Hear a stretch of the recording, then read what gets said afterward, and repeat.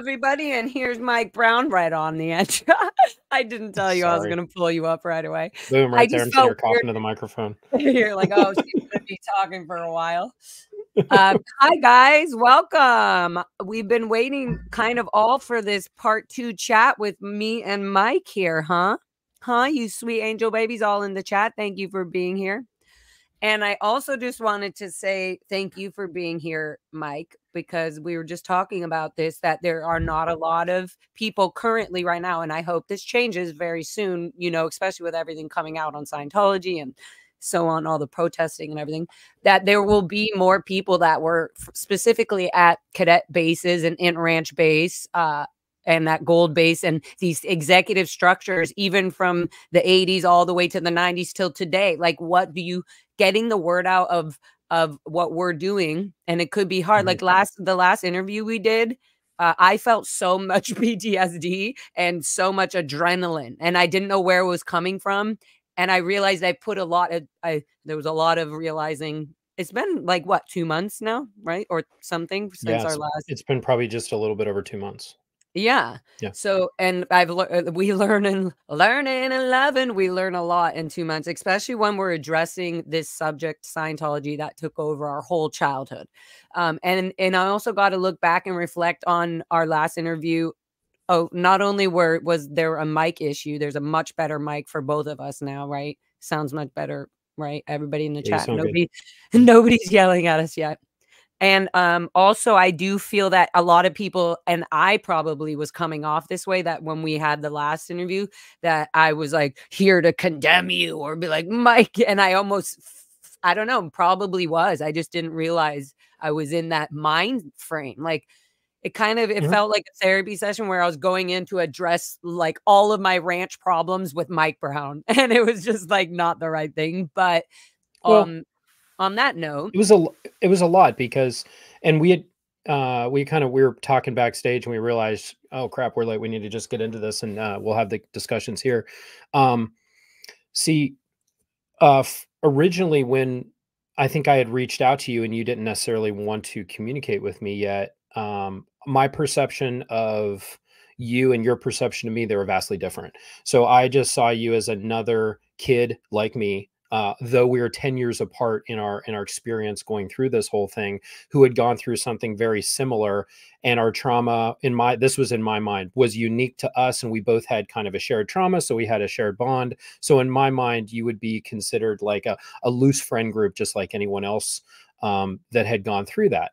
What I didn't understand was, by the separation of our ages, and then by kind of the hierarchy that's then put in place with the older kids, young adults, then, you know, kind of raising the younger kids and being responsible for what they're doing or not doing, it put me in a position, and I was in a position where you saw me as somebody that was threatening, and you had memories of me that were not good memories. And for me, I didn't at first understand that in the least.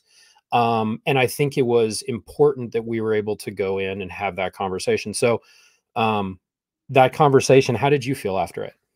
I was going to even jump in right there. I was going to say, actually, I felt really nervous after the conversation, which is such a weird feeling for me to feel in general ever. I felt nervous, like, oh no, I think I was so abrupt and so harsh with him.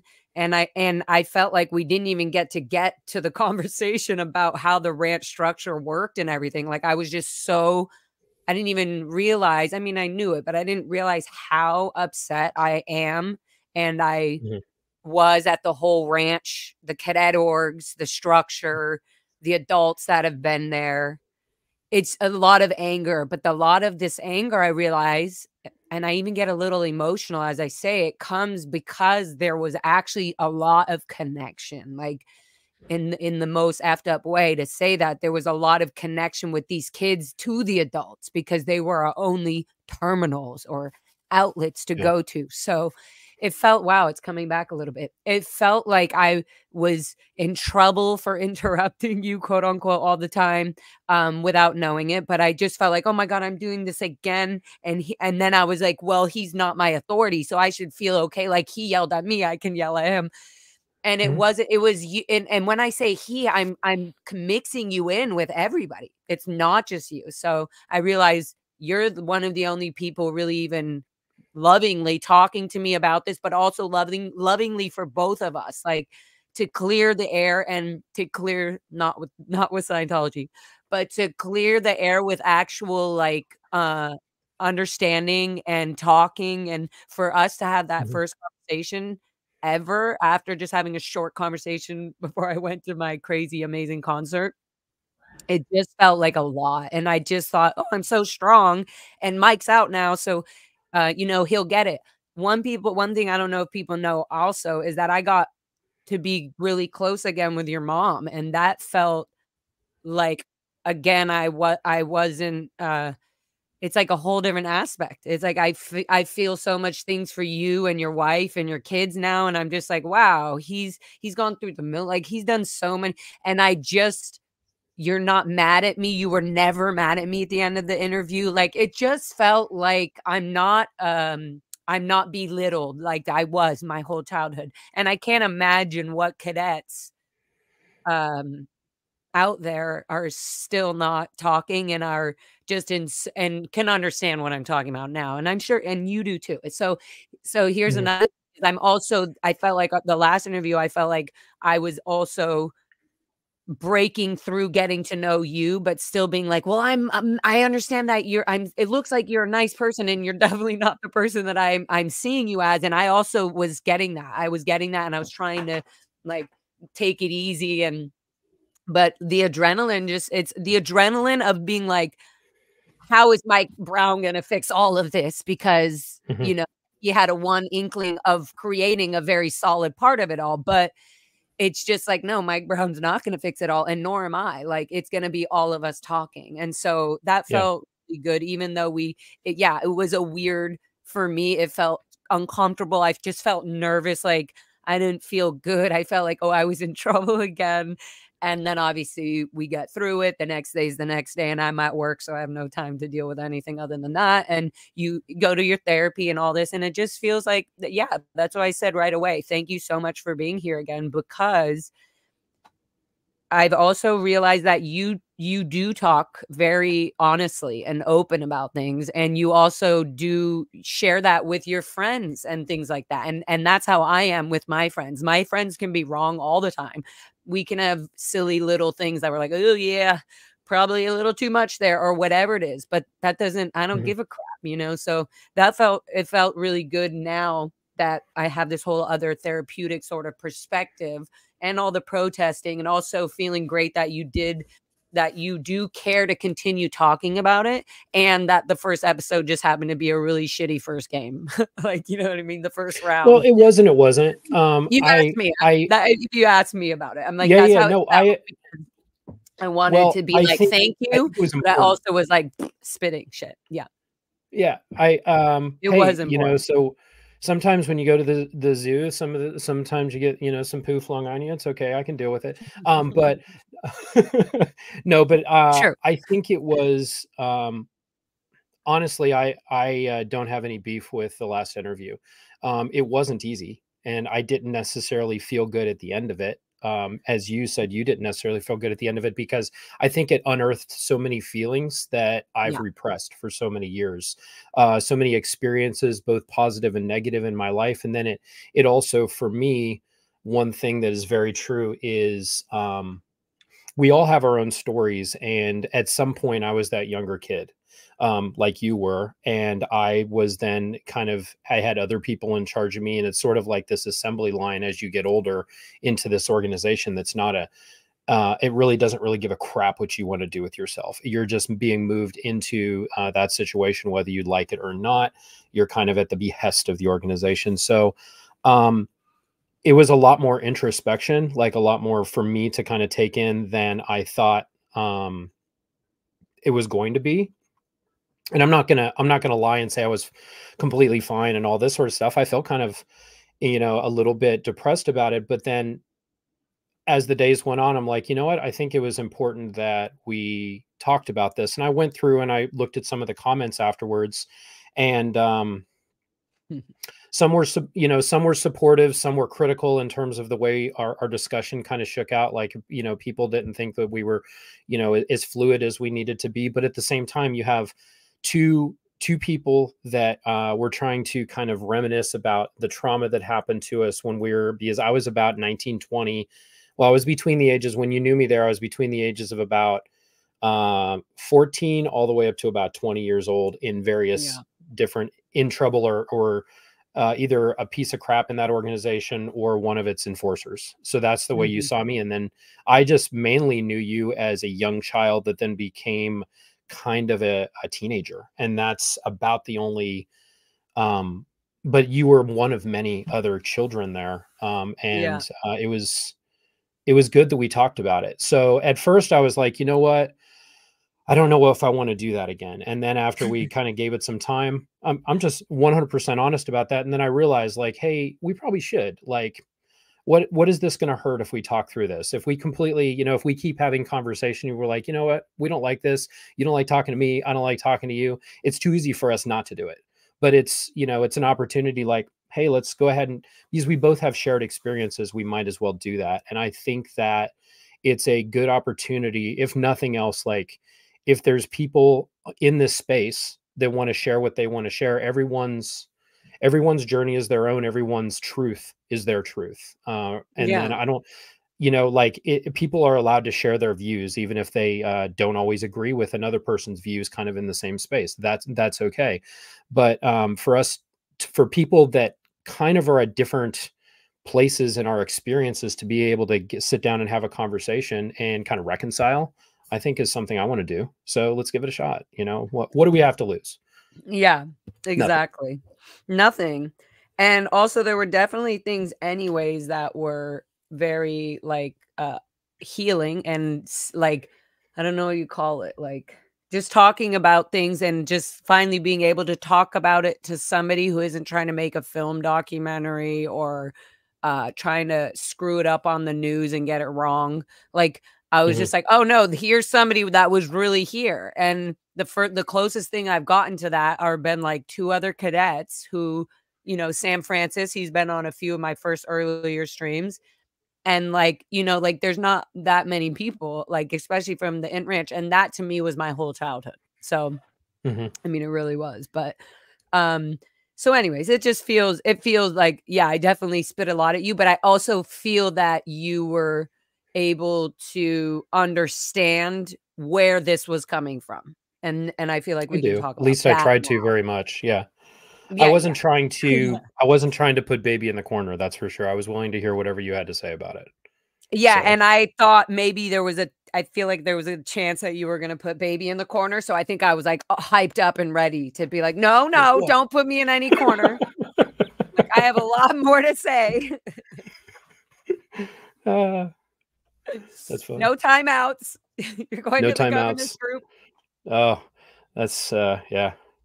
We both Okay, have the so well, we both know we have the here potential to re-stimulate one another as we go through this, so we'll just work through it a bit at a time, right?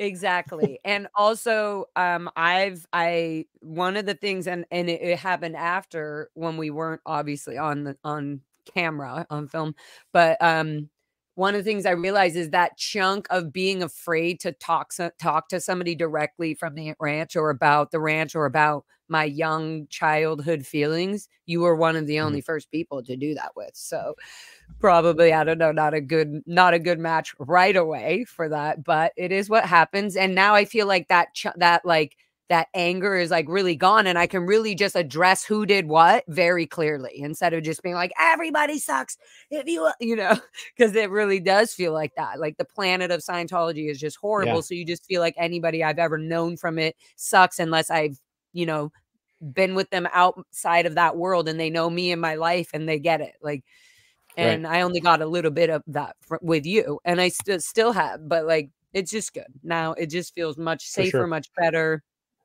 and nobody's Yeah. Well, something I wanted to mention, just because I'm in now this situation in my life, which I love, of having my own kids and having to figure out, like, well, one thing I know for certain is I know exactly how I don't want to raise my children. So I have a very good example of that.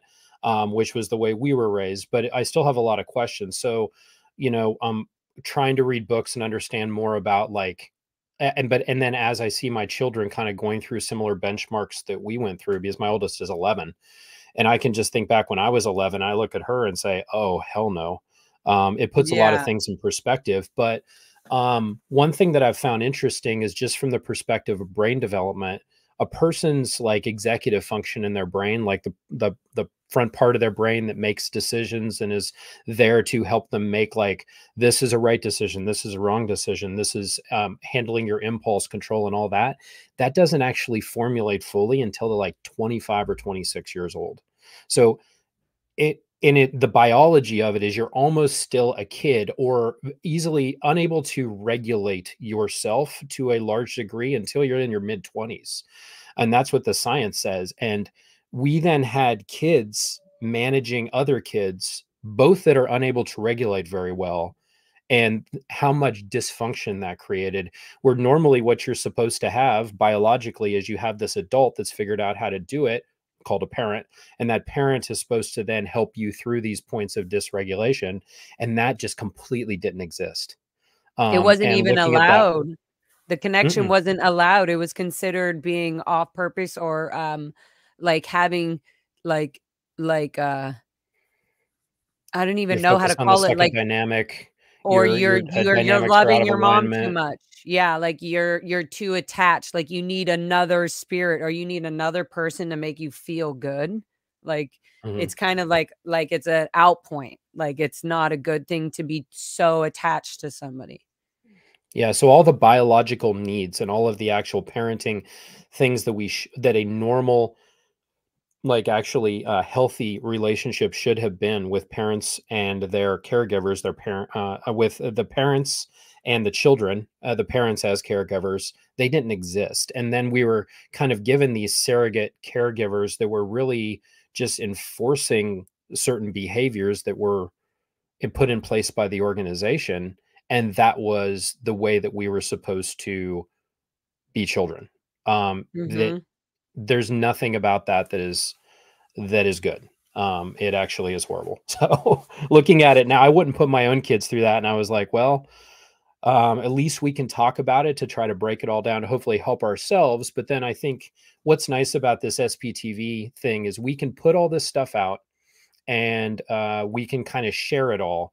And then we're providing the no nonsense, unfiltered, like shit into the stick way that all this went down, so that other people in the world can hopefully learn from it so they don't fall into the same thing. So hopefully that's something that we can, kind of provide to other people, because God forbid other children end up getting involved in this. That would be just horrible. Yeah, Anyway, and that's, like, one thing I love about this protesting. I'm sure you've been keeping up with it, like, there's a bunch of us down on the streets in LA and now oh, it's a around test center. Clearwater. Yeah, Oh and my the God, I love testing those. center and these TikTokers went up and well, they're TikTok, they're YouTubers now, and they went up to Gold Base, and they were there, and then last night, one of the people, Chris without a Hellcat, has Mhm. been doing these really good interviews, like of just like asking people, old Seer members and or Scientologists coming in and out of buildings, just like, hey, what do you think is the greatest thing? What is Scientology you think helped you the most with? And they kind of and okay, and what do you think about the Danny Masterson? Do you think that's a Once he gets fair them on the trial? hook. Oh my Yeah. god, and they do Oh, I not love like them. this. And yeah, and so he got arrested last night, or they detained him last night after they finished the testing center. He went over to the blue, but yeah, and they arrested him. They detained him in the car. Anyways, so stupid. Then Streets LA and everybody went out there. But the thing is these guys are really stopping child trafficking, human trafficking, and financial Mhm. destruction of these families happening. Like they're literally stopping them from getting manipulated from right off the bat. So Absolutely. it just makes so much sense to me that somebody like Chris without a Hellcat would literally get arrested because he went to Gold Base and he's been going to all these things. So they are just not acceptable. No. And we could talk about Gold Base. People think like, oh, it's the old imp property. No. Danny Dunnigan and the structure currently right now, the Gold Base, they do.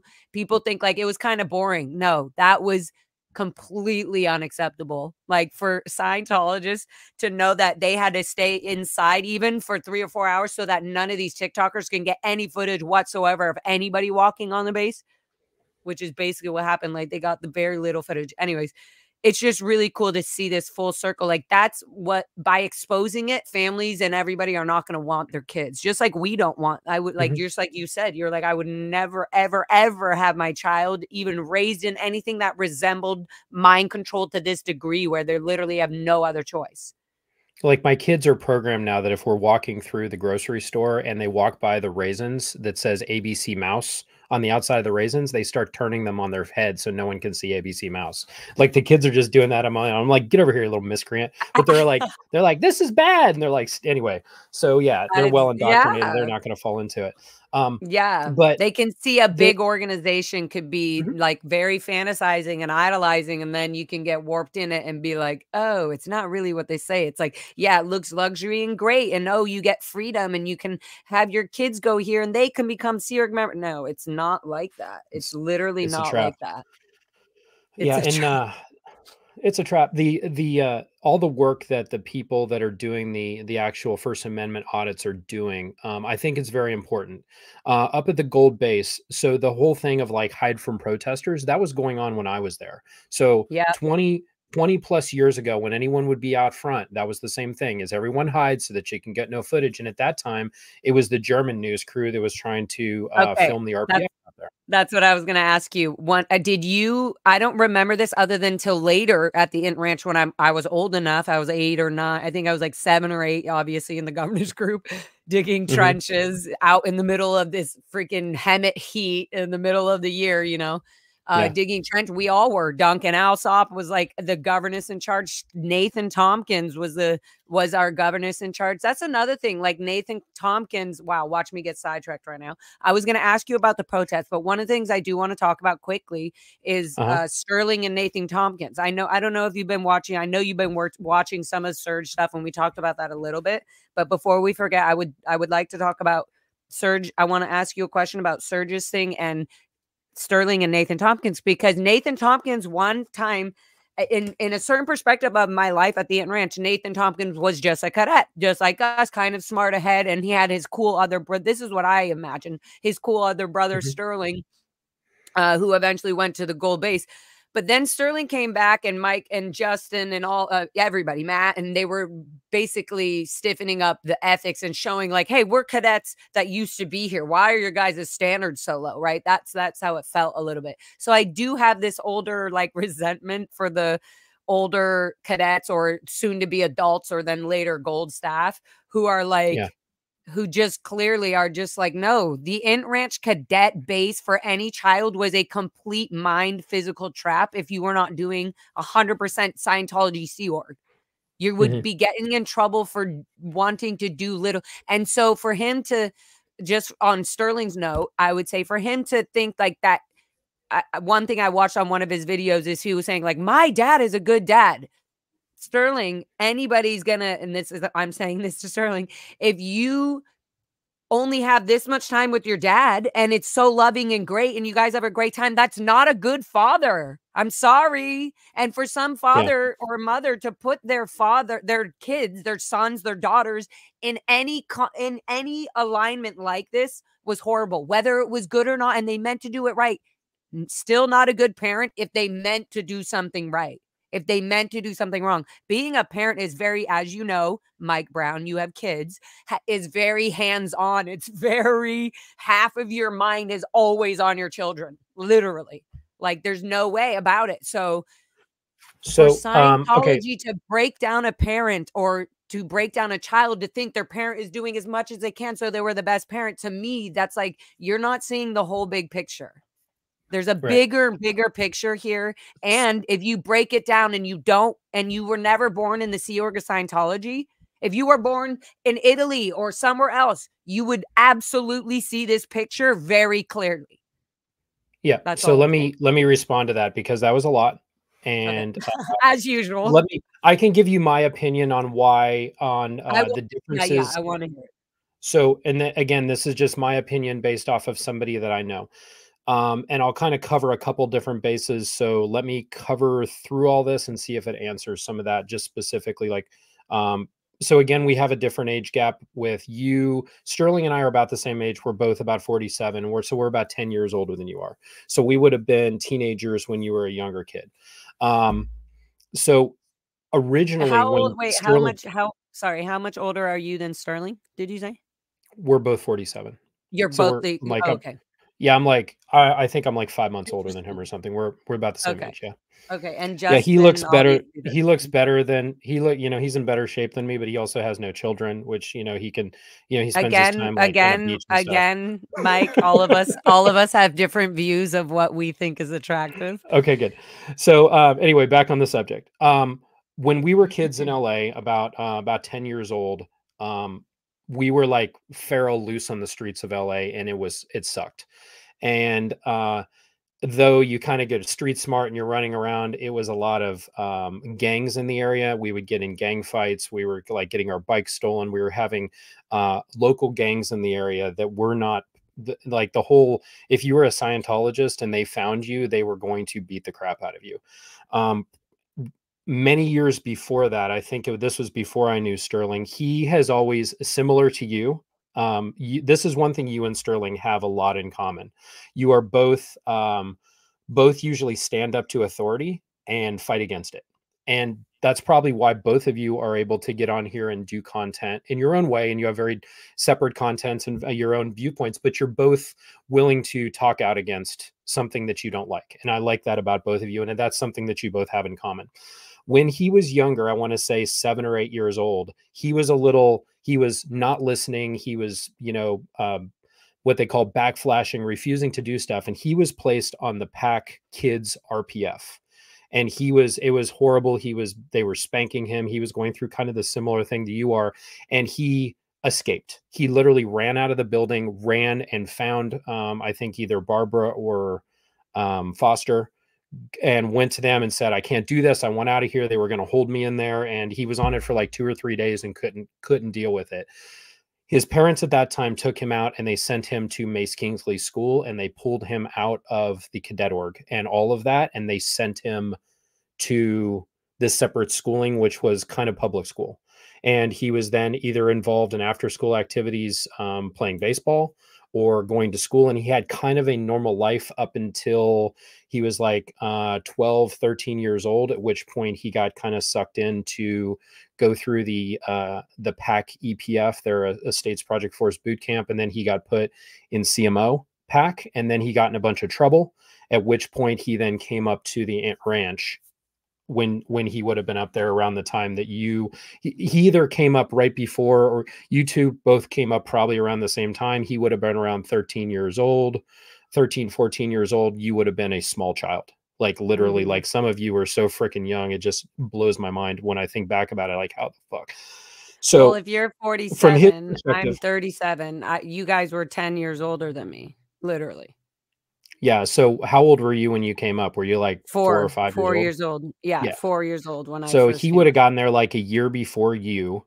And this is back when he first arrived. So that his experience in LA sucked. And when he was about to get put in that kids RPF, Foster and Barbara at the Yeah. time kind of pulled him out of it and sent him to another school. So we all we one thing that is very much a defense mechanism that kids do is we try to put our parents in a much higher regard probably than a lot of them deserve. And that's the thing that Mhm. we do as a defense mechanism. And we make these, kind of a magical thinking about how amazing our parents are. And they're doing all this to save the planet and it's all worth it. And we tell us this story in our head, which helps us justify the existence that we have. And, and that's going to be true for any kid. But I will tell you, Sterling's experience when he was down in LA versus coming up to the ranch, and he came up in the early part of the ranch, which was still before all of the rules came into place. We were still doing a lot of the renovations. There was a little bit more And freedom, didn't and you we were guys mainly doing work.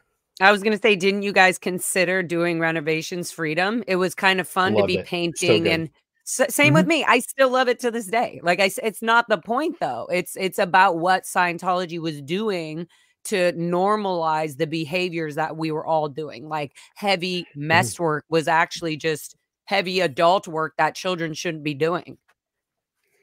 Right. But also I want to, now that I have daughters and Mhm. you're You and wanna you teach them how to caulk the baseboards and shine well, the I have dressers with one no I have one gloves? kid that when I'm yeah, when I do one stuff around the house, I have one daughter that loves to help me. One of my twins, she's my little helper. She just loves to come up and do anything with me. The other one doesn't really care to. And then there's one that's into, something else. So all of the kids, they want to do their own thing. And if they want to help, and if we're doing some gardening or doing some stuff like that, it's a family activity. And it's kind of fun, but it's not an enforced thing. It was very different, I think, for like boys that were in their teenage years, they were going through puberty, doing heavy manual labor, not having to do academic schooling. We were doing that instead, as opposed to like young girls like you and Jenna, who were Mhm. like being forced to do the same thing. Your picture in your mind about what you were doing is going to be vastly different. So even though it's the same thing, the perception of it for me, I didn't hate that. I learned a lot of construction skills. And I guess anything that I know about mathematics, I kind of taught myself about it at that time. Um, but it But, is like, true, it was what you know what trafficking. this and do you know what it sounds like? Do you know when Hmm, this only other time this happens is when people go to jail or prison and they're confined, and it's actually joyful to read a book or to learn how to be a lawyer or to learn so it was exciting for us to do construction work or to learn how to roll the fire hoses exactly how the firemen do it, and to be the one that was in charge to drive the lawnmower that I was so obsessed with. I would be like in heaven. It was my favorite mhm, thing. And to make a garden and to all this. Yeah. So it's just, they made the normal work regular heaven. Oh, like, I keep saying heaven, but like, it felt like just like, oh, good. I can, relax my mind and I can just do this job that needs to get done. And I'm being a good person so I can relax. yeah. It was always like that And instead of joyful like it is to create now. right. And again, so you're going to have those kind of kids that they grow up like their family is like, I have one guy that I'm in the military with, and his whole family's employment and the whole family business is cattle. So he's from Oklahoma, and the family's business is like everyone's a cowboy and they're out there doing cattle, and it's a hard life. But at the end of it, he joined the military, but the rest of the people that brothers and sisters that are in that business, you're inheriting a multi-million dollar cattle business at the end. You know what I mean? Like that's the family business. So there are times when kids like are doing this, but it's not for the benefit of some random church organization that is, kind of profiting from them. No, Meanwhile, you're living substandardly. That's just the way that family lives, but you're getting a proper education and it's the family business. That is not what we were involved in. We were involved in, like, we were, this is, I very much think kids, we were all ultimately a huge inconvenience to have around, and they had no idea what to do with us, and the best solution that they could come up with was to put us to work, because there are no children, everyone is just an adult, so they treat us all like adults, and they're going to have the same criteria for children as they'll have for adults, and there is no differentiation, which the differentiation is massive, but it wasn't seen that way. So it anyway, kind of really going back to in the same way that there's, mhm, like a Sea Org member today, like when we're protesting or whatever people wanna call it, we're just standing out there and making sure people aren't going into the organizations, but, when we're out there, a Sea Org member today would think it was insane, that we're saying, "Oh, you overwork Sea Org members or you overwork children that are in," like, they're going, "Oh, they're just," because their belief system is really like, these are very capable kids and very capable children that are in small bodies, and you guys are referring to them as children, but they believe they're just as capable. And there's so many policies about like and stories of, oh, this 7-year-old was running for L. Ron Hubbard as the messenger, and like it just made mhm, because L. Ron Hubbard was allowing it, then it's always okay for anyways. It's just, there's so many things that we don't wanna call them what they are in the outside world because it mhm, sounds too harsh to our ears, and that's when yeah, I love, for example, Serge Delmar, my very good sweet friend, um, whether you guys out there have been watching and don't know if he's sweet, he's actually very sweet, amazingly sweet, and so cute, and I love him to death. But he really does lay it down. He nails it in the way that it should be heard. It needs to be heard in the way, and if it's shocking for you to hear that, you must try to see a little perspective or a view of how that could possibly be that way for you to Mhm. even like and maybe I'm saying this for everybody, for anybody, even in the people in the Sea Org at the testing center, for them to not even be able to hear the fact that like the Sea Org members are overworked or that the elder, you know what I mean? They can't hear that. They're going, what do you mean we want to be here? This is like, how dare you accuse us of that? Yeah. So yeah, that's Well, what I'm getting to. Sometimes you don't they're in see. right. So Surge, and this is the thing, and then just kind of because you had mentioned this to me before, kind of about Sterling, and I want to just fully cover what we were talking about. So Sterling, in kind of just backtracking a little bit, and then I want to talk a little bit more about Surge and then other creators as we're sharing our truth and also getting on here from my perspective. And again, this is just the way that I see stuff. And hopefully, we can all be as symbiotic as possible. We'll see how that Yes. goes going forward. But Sterling's view of his parents, he's going to view his parents however he wants to. Ultimately, he's still trying to find a place of love in his heart for two people that at the end of the day have 100% abandoned him, and they have decided to stay in that organization. And he's even talked about it, like his stepmom Barbara, when he left and he was being declared, she cut him out of all the family photos. So No, like, he's I've watched this, it's and yeah, it it makes sucks. me even more angry for Sterling. It makes me But more he angry for Sterling that right. Sterling doesn't listen. Barbara Tompkins, I loved Barbara Tompkins. Let me tell you this effed up situation. Barbara Mhm. Tompkins was one of the sweetest, sort of like more intelligent adults at the ranch, but she was one of the closest ones to me that was spanking me the most. So it's very annoying to hear his own son say that, oh, maybe Barbara or Biddy were the best ones when, or good parents, or my father's good. No, Sterling, you got to wake up to the whole thing. If you were your own father, if Sterling was his own father for his own son right now, Sterling Jr., he would be, this is why I'm saying it's nice to talk to you. And I'm not going to interrupt you anymore, Mhm. but it's nice to talk to you because you have kids and you were right there with Sterling. And so there already is a teaching method. We're not going to all have kids, so we're not going to learn like the deep, mechanism or things that we've lost out on or that we didn't receive that we now go, oh, if I can understand that, I should have received that. That's going to actually help me heal further, like in my own future, whether I'm not a child anymore. You know what I mean? Anyway. Yeah, I hear So you. Barbara With Tompkins, this that's what I was saying. Like, but I do get, I mean, even hearing your background, the way you just described it with, um, the way he grew up it might have been a privilege for him to feel like he was going to the ranch and at least, hey, we got to do like fun things. And look, there's this sports field we can create. I don't know. So it's and for sure so a whole different perspective. he was at the ranch for a shorter amount of time than I was at the ranch. I was there when it was during the time he was, and I don't necessarily disagree with him. It was kind of like coming up from LA. It was pretty badass. That's what It I was mean. awesome. Right. And It then, but kind of then was he then ended up private, going more to Golden safe. Airport.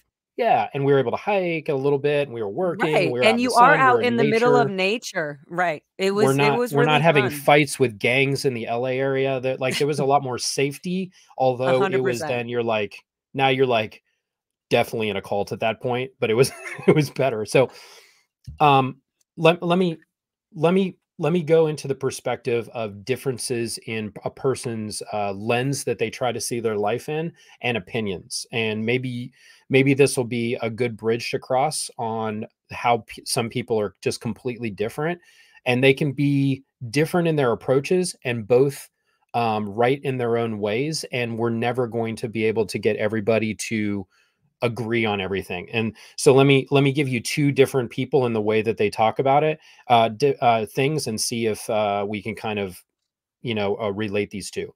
Let's take Serge. So we have Serge Delmar and then we have Sterling Tompkins. They're both individual creators and they're going to create their own thing. Serge is going to talk about things.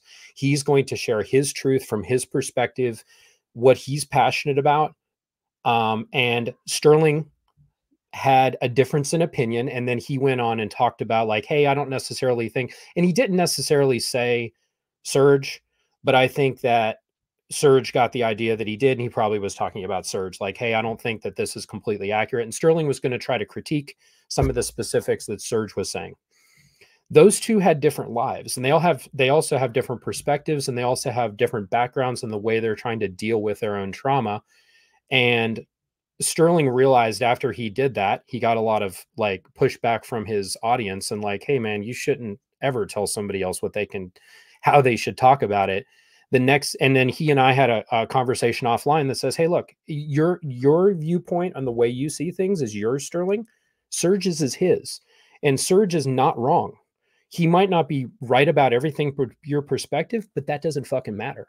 Like Surge is allowed to say whatever he wants, however he wants, because it's his journey on how he needs to heal in order to process his trauma.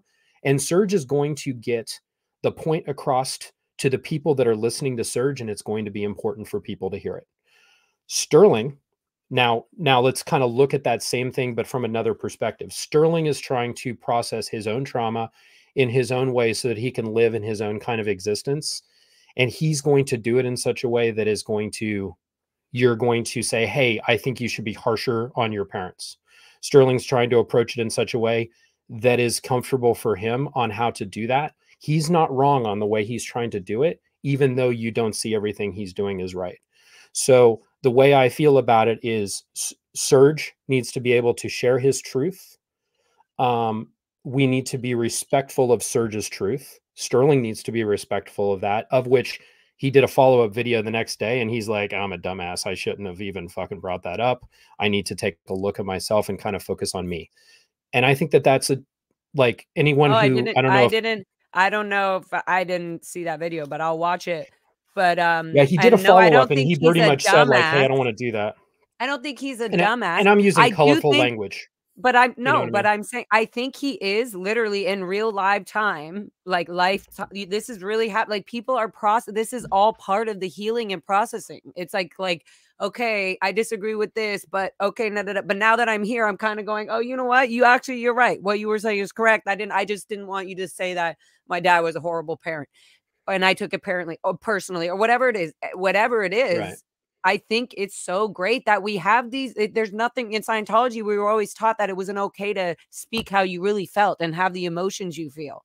So No, not at we all. can, That's so we're allowed to discouraged be this 100%. way. And Serge would have a conversation with Sterling and he's not going to be rude and he's just going to be very blunt and loving about it though. He's not like Yeah. attacking Sterling. I just think it I would be think a beautiful thing for them to have a conversation live at the end because just like at we the end of did. Sterling's video, he's like, "You know what? I need to reach out to Serge and I need to talk to him." I don't know if he has. Hopefully, they've had a chance to talk, but he mentioned that he was going to try to reach out to him and them to actually talk it over because they at one point I think they were in the same friend circle and then people go different ways. They're always busy doing other stuff. So, but anyway, just from the perspective of is it important? So I think it's important that all of the creators that as we're coming out and sharing our truths, because my experiences are going to be a little bit different in how I saw things and how I can bring them forward. And if there's big things that obviously somebody is like, hey, that person is completely 100% lying, we should address those, try to address them like behind, like contact the person and say, hey man, you got this wrong. Let's have a conversation about it. But if there's something that is very inflammatory and it's dangerous, then we should probably make sure that we, have an open dialogue and we always have the ability to, kind of self-correct and be able to get the truth out as best we can. Um, so that's why I love this YouTube platform is because Same. there is there's no traffic cops for it. You of course if you did something that was obviously unfit for YouTube consumption, they would flag the video. But they give a lot of latitude for people to go on and do this, and that's the beauty of it because Scientology can't control it. And as much as and I do love, and I'm going to caveat something because I'm probably going to get into some deep water that isn't necessarily where I want to spend a lot of time, but I think it's important saying this. Mhm. The only things that were available previously was somebody that was speaking out on a major news network that was then being edited by that news network if something was coming forward. And the problem with it is you're not able to get more than a 5-minute soundbite at most. And it's whatever that network wants to put out. And most of the time, the story is lost. So now we have this large format conversations and people can consume it at whatever rate they want, but we can also share the entire story about something. And the thing that kind of changed a lot of this is when Leah started doing Scientology in the aftermath. And that changed the public perception of the ability for people to speak up and be able to live through it and not end up like smashed by legal stuff. They're like, hey, wait, all these 30, 40, 50 people spoke up and they're still okay. And then the YouTube thing kind of started. We had some of the initial creators, and then Aaron's channel got really big and a lot of people started doing stuff. So then as this has happened, so kind of to step back, a slight criticism that I have of Scientology in the aftermath is it was still a produced series that was taking somebody's specific trauma, packaging it in what would fit in about 40 minutes, 45 minutes, editing it down, high quality production, and sharing that story. But it might not be the person's whole story. And then it, like I think Liz Gales talked about this a little bit. When I talked with Miriam, she also mentioned this. There wasn't any aftercare for a lot of those people that shared their story. They were left basically holding the bag of crap.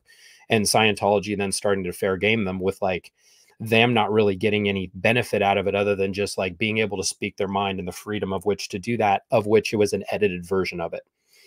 So what's great about this platform is people can come on and have the unedited truth about exactly what they want to say. And Yeah. you can go on and you can talk about it and you can get your full story out there, and no one is the traffic cop. You can't have an editor or some legal person say Right. it's up to the individual to share their story. No one can say you can't say that, or oop, that's not gonna make it past our legal team or something like that. People can Right. say this is what I went through, and they can do that. And that's the beauty of these platforms. And I think we as creators need to continue to provide that space for one another as well as we can.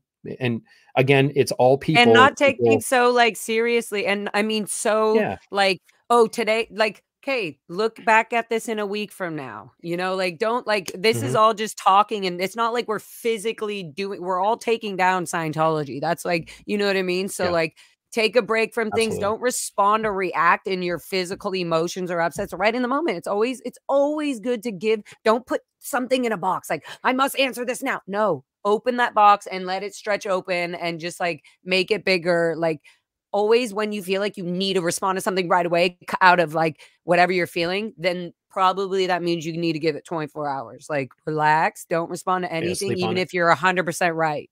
Just don't. We call that when we're in the military tactical patience. Sometimes you have to just like realize like, hey, if I just jump into something right now, all I'm gonna do is make a mess and get people hurt. If I slow Or what myself if it's down a a little trap? bit, What if it's a it's a trap? trap. Whatever it is, Yeah. yeah. "It's a trap! Yeah. Don't go in!" Sometimes there's some benefit to have a little bit of like, let's say, Mike, do you have any ex-army? I don't, but that's a good idea. If there was, I know that there is that like that Talon What does it say? security You have is to read like, it so everybody can hear it. yeah, let's see, Nancy knew Nancy. 12. Yeah, she says, Mike, do you have any ex-army mates who run a security company in LA? If not, you should tell any friend to start one, start looking after streets of LA and co. And Yeah, that would co. be pretty cool. That And would co. be really I cool. think we need, like right now, they're like TikTok crew. I know Streets LA, he's kind of got his own brand, but I feel like we need a better name for these people. I do like First Amendment audits, and I love the But I term also that, just like that everybody has their own thing. Like TikTokers are doing thing, da da da da. The fact that oh Chris yeah, last night got for arrested, sure. everybody's doing their own thing. So it's also and It's it's all amazing. different perspectives. Like nobody's gonna be able to control like, hey Jessica, go that way, streets go that like no, it's all just a worked effort. Like, oh hey, okay, I'm gonna go down here. Okay, you guys keep it cool of like, see, you know what I mean? Everybody's on the same page. Mhm. Somebody asked Danger Man 5. Some people say you pre-drink a lot before you join the protests. Can you confirm this? First of all, Danger Man 5, who are some people? Who are you talking about that say this? Because not one person has said this to me ever. And I've never heard this in my chat because it is absolutely not true. There have definitely been moments where I've have a beer right after I get off work and eat my pizza across the street from where Hollywood Center is. Absolutely. and I go out there. But no, every other time protesting, I'm always having a drink or something after the protest, 1000%. But not before, because honestly, it just triggers my PTSD and everything. So it's not fun. I'm like, look at me. I'm already like, I mean, now I'm so much calmer now, Mike. Thank You even God. got the pink light going in the back. It's not all that, it's not the harsh blue like I got going on. I should change my lighting too. Let me see if I can pull it up Yeah, here on my let's train it to a controller. little more pink so we can get into the more entertaining aspects of this. But Let me anyways, see what I can dangerous. do. I don't know. It made me think that was like a OSA bullshit random name. I hope you're not, and that was just a real question. I didn't mean to attack you on it. But yes, I do love drinking. I'm not hiding that from nobody, and I think everybody in the world are. Oh, that's good right there. Look at that. Yeah. Ah, I do, but yes, I do love to. For example, we went with the protesters after the whole streets LA and everything, a few one very first time I went, and then like a week after when I went again, because we already knew. But we found out there's this little place that we go to, or little hole in the wall that does karaoke. And I was like, there's no way. What a perfect celebration for Lara FM to go protest and then right? go have some beers, drinks, and pizza and go sing karaoke. And so we all went. It was really fun. I'm not going to say who went with me in case they don't want to be told. But and then later, Serge and I did a live when we were singing karaoke. Same thing. Went there, had a great time after. So that was really Good. fun. You should be able to. You should be able to cut up a little bit after that. So, see, that's the thing. Oh, Like, 100%. Like, and um, who should or shouldn't? Like, who's the boss and the police of telling who does like how yeah, somebody should act after a certain thing? And do you drink before this? And who cares? Do you know how many people we see standing there? Not stand, we people see as standing there that walk by. Half the people on Hollywood Boulevard are drunk. They're on something. And they're out of that. their minds. So I'm just saying, it's I guess I'm not saying. I'm just saying. Well, let me ask you this question because I moved away. Like when I left, I moved first to Colorado, and then shortly after that, I joined the military, and then I've been bouncing around from base to base as I've been, and in different countries. But point being is I left LA, so I've been back to LA a couple of times to all times to see my mother to help her out of that situation. But every time going back to LA is very stressful for me to do that. And So going around the Aaron's coming complex this this Friday, Friday. Aaron's coming, Yeah. and I was gonna go do a little road traveling, and I decided this is so much stress, and I was like, and I want to be there Friday. I also had something else happening during the day, and I was like, "Nope, it's actually more important for me to be here Friday Mhm. and to be able to be there for all I wanna go to all the blues, like, all the LA buildings that stress us out, like, it's Yeah. amazing, Mike, I'm telling Do you, you get like, people stressed out who go when you go not walk anymore. The around them? first few you could see, I was like, panic attack, and then honestly, after my dad thing happened, I'm like and knowing how corrupt the LAPD is, I was just like, "You know what? No, no. I'm gonna be my beautiful self because no matter what I'm doing is never gonna be illegal and gross like these people are doing," you know?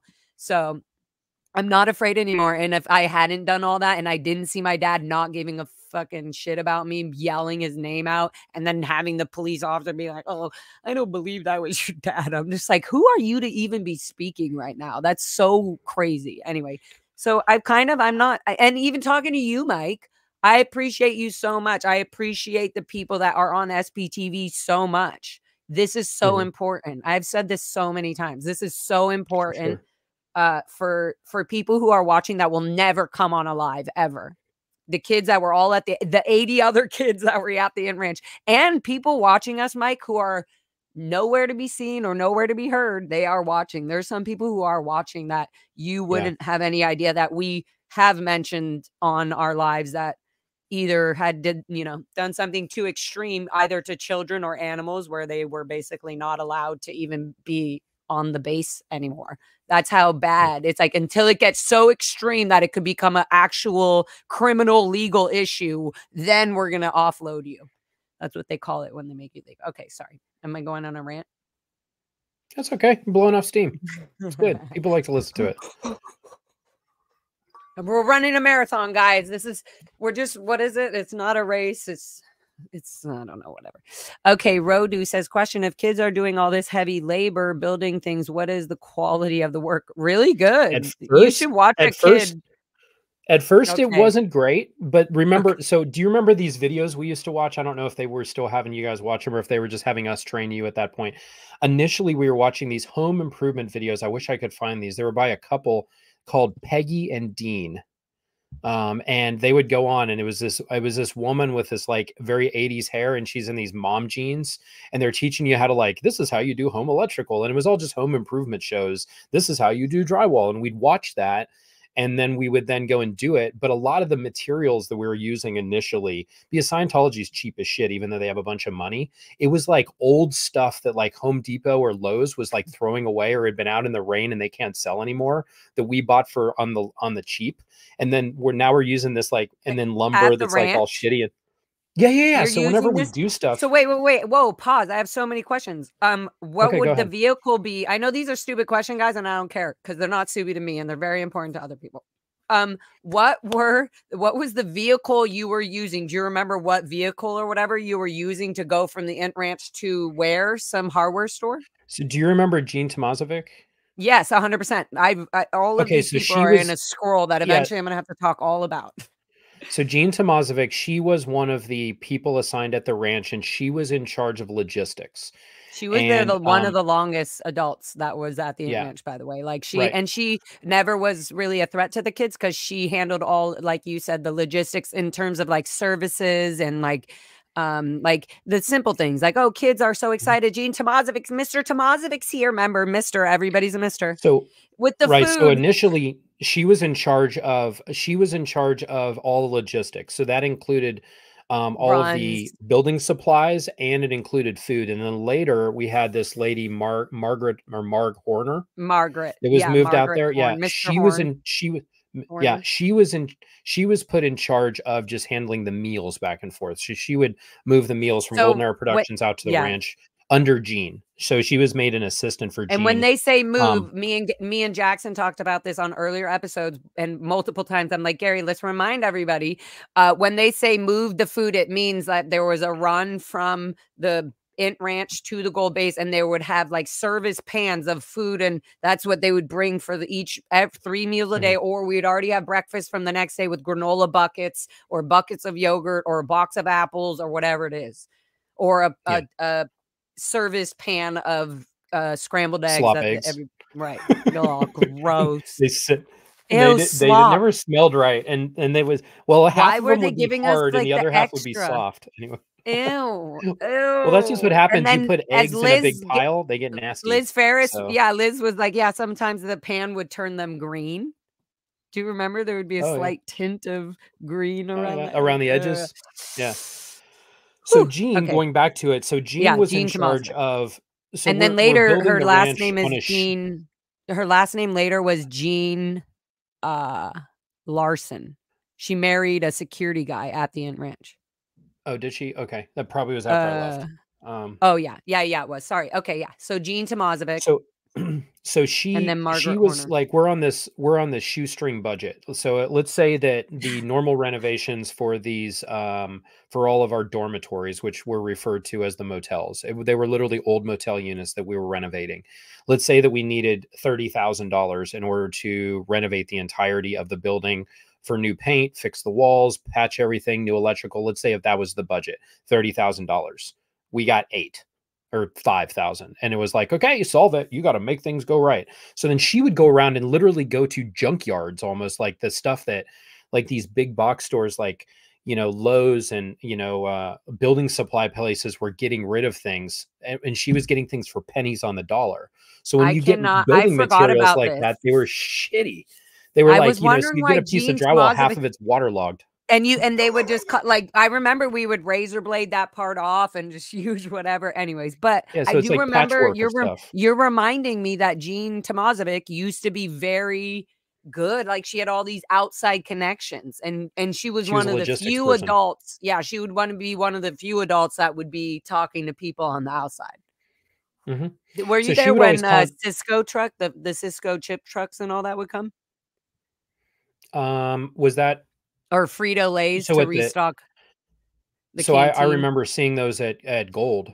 I don't know, did they ever come out to the So ranch? later they started making the runs, yeah, around 9, 10. Once you guys got our ethics in, they started sending the gold, some of the gold WOGs, as they call them, to the Int Ranch base via like, oh, drop off gold and then drop off some at the Int Ranch to instead of just somebody putting it on the run, the Frito-Lay was like, oh, we could just drop it off there. So and that happened Yeah, to I be a remember lot of they stories started where doing people were, like, okay, sneaking out off the property, jumping on the back of the Frito-Lay truck and not letting them good, see, they and they should. thought it was just fun. We thought it was fun, like, "Oh, good, we get a ride outside. Look, they don't know us." And they were Yeah. like, "You guys were trying to leave the property with a But, log." Rodo, so, some of the initial stuff, maybe it wasn't great, but we actually got pretty good at doing it. When you're doing it and, and if you don't do it right, they make you fix it. So, I will say that, their kids have fine motor skills and you get good at doing something. And we did a lot of grounds work, we did a lot of construction, we did a lot of different things. And I would say what we did wasn't bad. Um, it was very economical for Scientology. So anyway, as child labor normally will be. It's Um, right, and always, it's always they always anything that's economical for Scientology is always sort of, like, shitty, like, "Oh, that's really crappy how we got that," or mhm. it's like it's just done in the worst way, or they receive the worst quality of something because they were trying to get the best price quote approval Yeah, so from you get the the you know? so we ended up I like, was watching when we one of put in your lives. fixtures, they were shitty I was fixtures. yeah, Like if you right. you put in a faucet, it's gonna start leaking after 6 months because you bought the And then you're gonna cheapest have to be, thing. like, asking for another thing, and they're gonna be like, Right. "What? You're getting oh, so you're going to the RPF for making us waste money for buying the same thing." Yeah, no, I remember I was just watching you talk about this on a one of your live streams, and you were saying, like, to get a purchase order, they wouldn't you were like, "Fuck it, I'm not getting it approved. Go it needs to happen or this is not gonna" do you remember you were Oh, it's talking one of the about things they put in my suppressive declare. oh, yeah, there I'll you have to go. send you a For so later. Yeah. yeah, so this is when I was working at Golden Air Productions. They weren't covering in financial planning the repair of the multi-million dollar copy machines, like on-demand copy presses that they got that had to be serviced by a Xerox technician. They didn't want to cover the service on them, and then they want us to work around the clock. So you're working around the clock, and then at 2 o'clock in the morning, the machine breaks down, and you have deadlines to get this stuff produced and get to, on a plane so it can go to the June 6th event on the maiden voyage. So David Miscavige can release, some lecture series.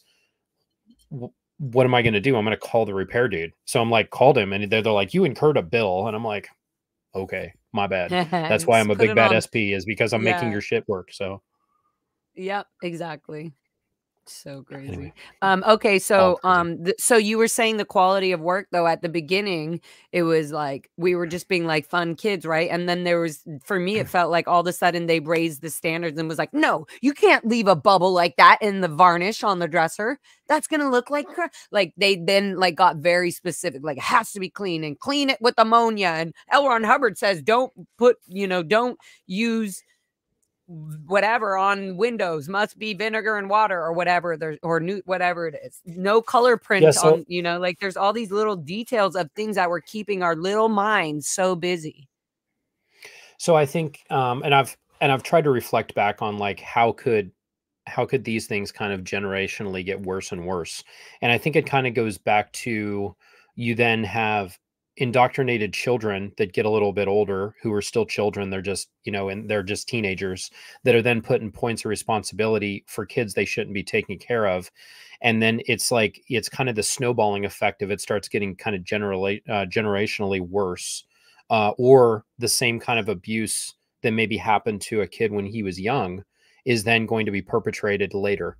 Um, or you're working in an environment where it is very militaristic, and the demand is for you to act like the military. And I've kind of been thinking about this, and I'm actually going to be talking to Stephen Hassan about this specific thing because he had I know I'm kind of getting off the subject, but I think this is kind of you'll find this interesting.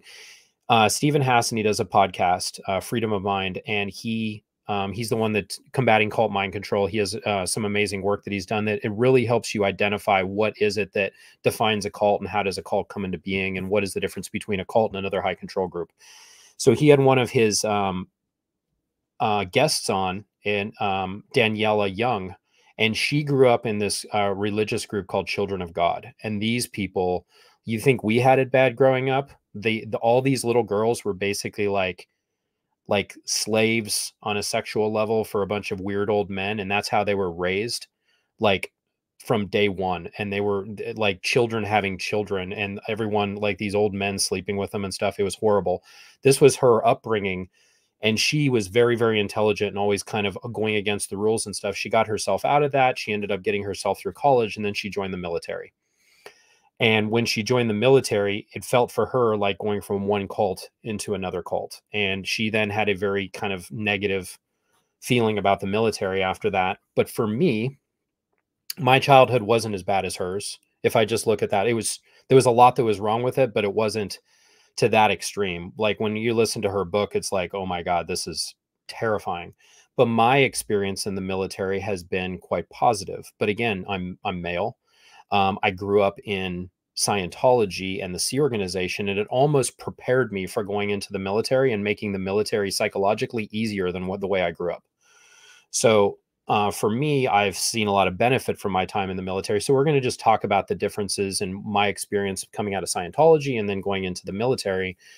But I think one of the things that's happened, kind of coming full circle, is the people that were older that were put in charge of the kids at the ranch. A lot of them were originally children that were in positions of being either controlled or manipulated, and kind of put into a situation where they were kind of indoctrinated and coerced into acting and behaving a certain way, which may or may not been kind of their root self. That's the way that they were indoctrinated to be acting, and they were kind of just doing this as a survival mechanism, even though it then resulted in just perpetuating abuse yet again onto somebody else. And that, I think, is what is so devious about this. When you have like generations of people that were either brought in at a young age or born into Scientology that never really had a decision to be able to be in this on their own, and their parents were just shoving them into it, and the organization was happy to have us just work there and be there, and we had no ability to say no and to say, hey, I don't want to do this, I want to do something else. When I grew up, that was never an option. I just think it's sad. And I think that that's the story that really has never been told, is the children of Scientology, on how this occurred from the early stages. I know that there was the stuff on the Apollo, and that's part of the story too, but how does this generationally keep just getting worse and worse and worse, now to the point of like they don't even allow kids there, which I love, because it got that bad. I don't Yeah. know. I said a lot there. What do you think about any of that? No, that all of it. And also it just brings us people forget that, like, they're in the outside world. I know this sounds weird for the people watching, but like they've been sort of, even in their own cults and everything, they've had this view of being able to be in the outside world. So like they've had some structure of some family being in the military, so they know what the military is. Like being a cadet, the Int Ranch, or in the Sea Org, you never have this perspective. There's no connection. There's no sincere connection, even to family members that I had today. Still so much to a point where there's family members that don't talk to me because they're afraid they'll never be able to talk to my mom, their uncle, and their aunt, or whatever it is. Like they don't want to push the thing. And it's just like a lot of this is just like recycled trauma and recycled fear of everything that we've all been going through. So like a lot of it's going to come out a lot of different ways. And Mhm. I think the fact that it's coming out is so important. Whether it's going to take some people to think like, oh, I can never be a good person. Oh my God. No, that's not true. Come out and talk about it. That's like the best thing to do. And whether it doesn't have to be live right away, you don't have to like come and talk to me on the live stream and show the world like all of our flaws. No, it's talking about it and having the conversation and then being ready. Like, okay, good. We can talk about this, or we can talk about anything we need to on the live chat. and help other people heal from things that haven't been able to be discussed directly to them or for them. Yeah. And so that can I come hope out that. in many ways on so many different channels, on so many in so many different emotions. One day an interview will be great, the other day will be horrible, or one will feel like, "Oh, we had a great talk," or "That was so funny. I thought that was gonna be horrible." Like everything's just a little bit different. So yeah, Yeah. Got to give it a I shot, think right? that was good. Yeah. Enjoy the silence says you two are the only one who have the courage to confront your perception with magic ingredients, listening, respect, honest, and talk about uncomfortable things. Yes, exactly. That's what we want to do. There's Well, it no feels a little less judgment. uncomfortable this time. A little bit. Yeah, just a little. Just a little bit. Somebody said, D Sweatman, aka COB. Imagine being the Frito-Lay guy and being like, "What the F is this place?" So a lot of the kids, like Mitch would say, Mitch Brisker, we were so excited when somebody would come onto the property, whether it was a gold staff member or a person from the outside world of Planet Scientology. Like we were just so excited. And so it probably just looked like, oh my God, look at all these kids are just so sweet and fun and happy and they're hanging all over us. Oh my God, they must be like, so yeah, that's what it probably looked like to the Frito-Lay guy. So there was a funny story, and this might have been you were either really young or it's before you came up there. We used to have like the Saboba Native American Indian reservation is right there. Like you have to drive through it to get to this property where this international child ranch was, and it's now been sold back to them. They actually got their property back. So, but before you had to literally drive past their casino into this through their property in order to get to where the kids were kept. So it was very isolated.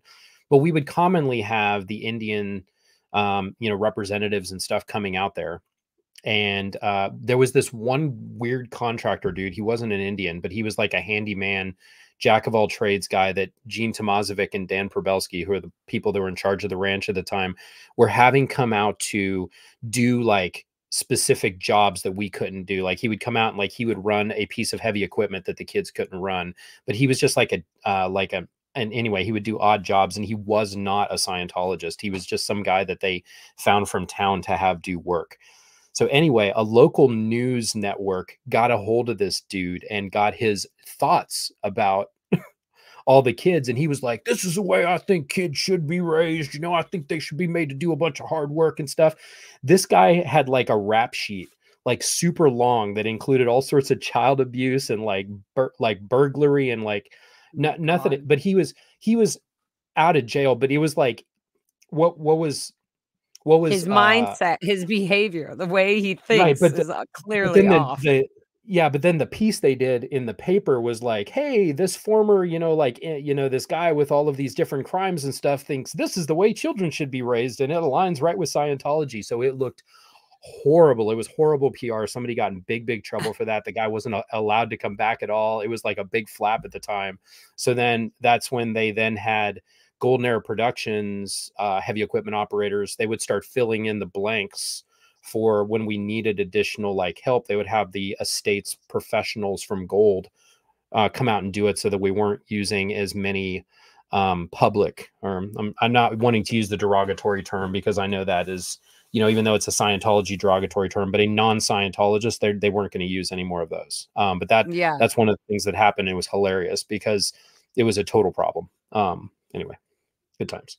Yeah, good times. Good times talking about the horrible times. Hmm. Uh, but yeah, so oh yeah, we were on the freeloading thing. There was also other people like the propane guy, the gas company would come to the Int Ranch base. I was Oh, trying that's to right. We had remember those what big other. propane tanks. Yeah, and so There were you several of did them. you yeah, and do you remember, like, when they would come on the property, it would smell so bad like perfume. Those propane tanks, like, imagine dealing with propane all day just in general. I mean, imagine if they thought, "Oh, perfume makes me smell good." So they're already losing this is to me what I was thinking, like, "Oh, they must have lost their smell to propane, and now they just put on all this cologne, and they just Yeah, smell now they're wearing so extra bad." cologne. Yeah. Yeah. There are certain I don't know, in some cultures they wear a lot of. I've noticed this as I'm around different cultures as I travel around the world. In some countries, like some men after they shower will use all of the cologne, like ridiculous amount, like to the point of like they'll walk into the building, you can smell them from the other side of it. But Yeah, yeah, I that's can how the remember that's exactly how the the propane propane guys dude were. was like bathing in it. It was like a mixture of Oh my BO, god. propane, I and was like, like brute aftershave. I would rather smell the propane. Oh, that's funny. I was trying to think who else. Oh, the guy that comes with the dishwash liquid stuff for the dishwashing, like anybody who had to bring chemicals and things onto the property that obviously little cadet's gonna do. T. Louise also gave us a sweet little super chat. Thank you, or whatever And you call that. so interesting. So the question is, I'm so confused why Scientology gets away with child labor.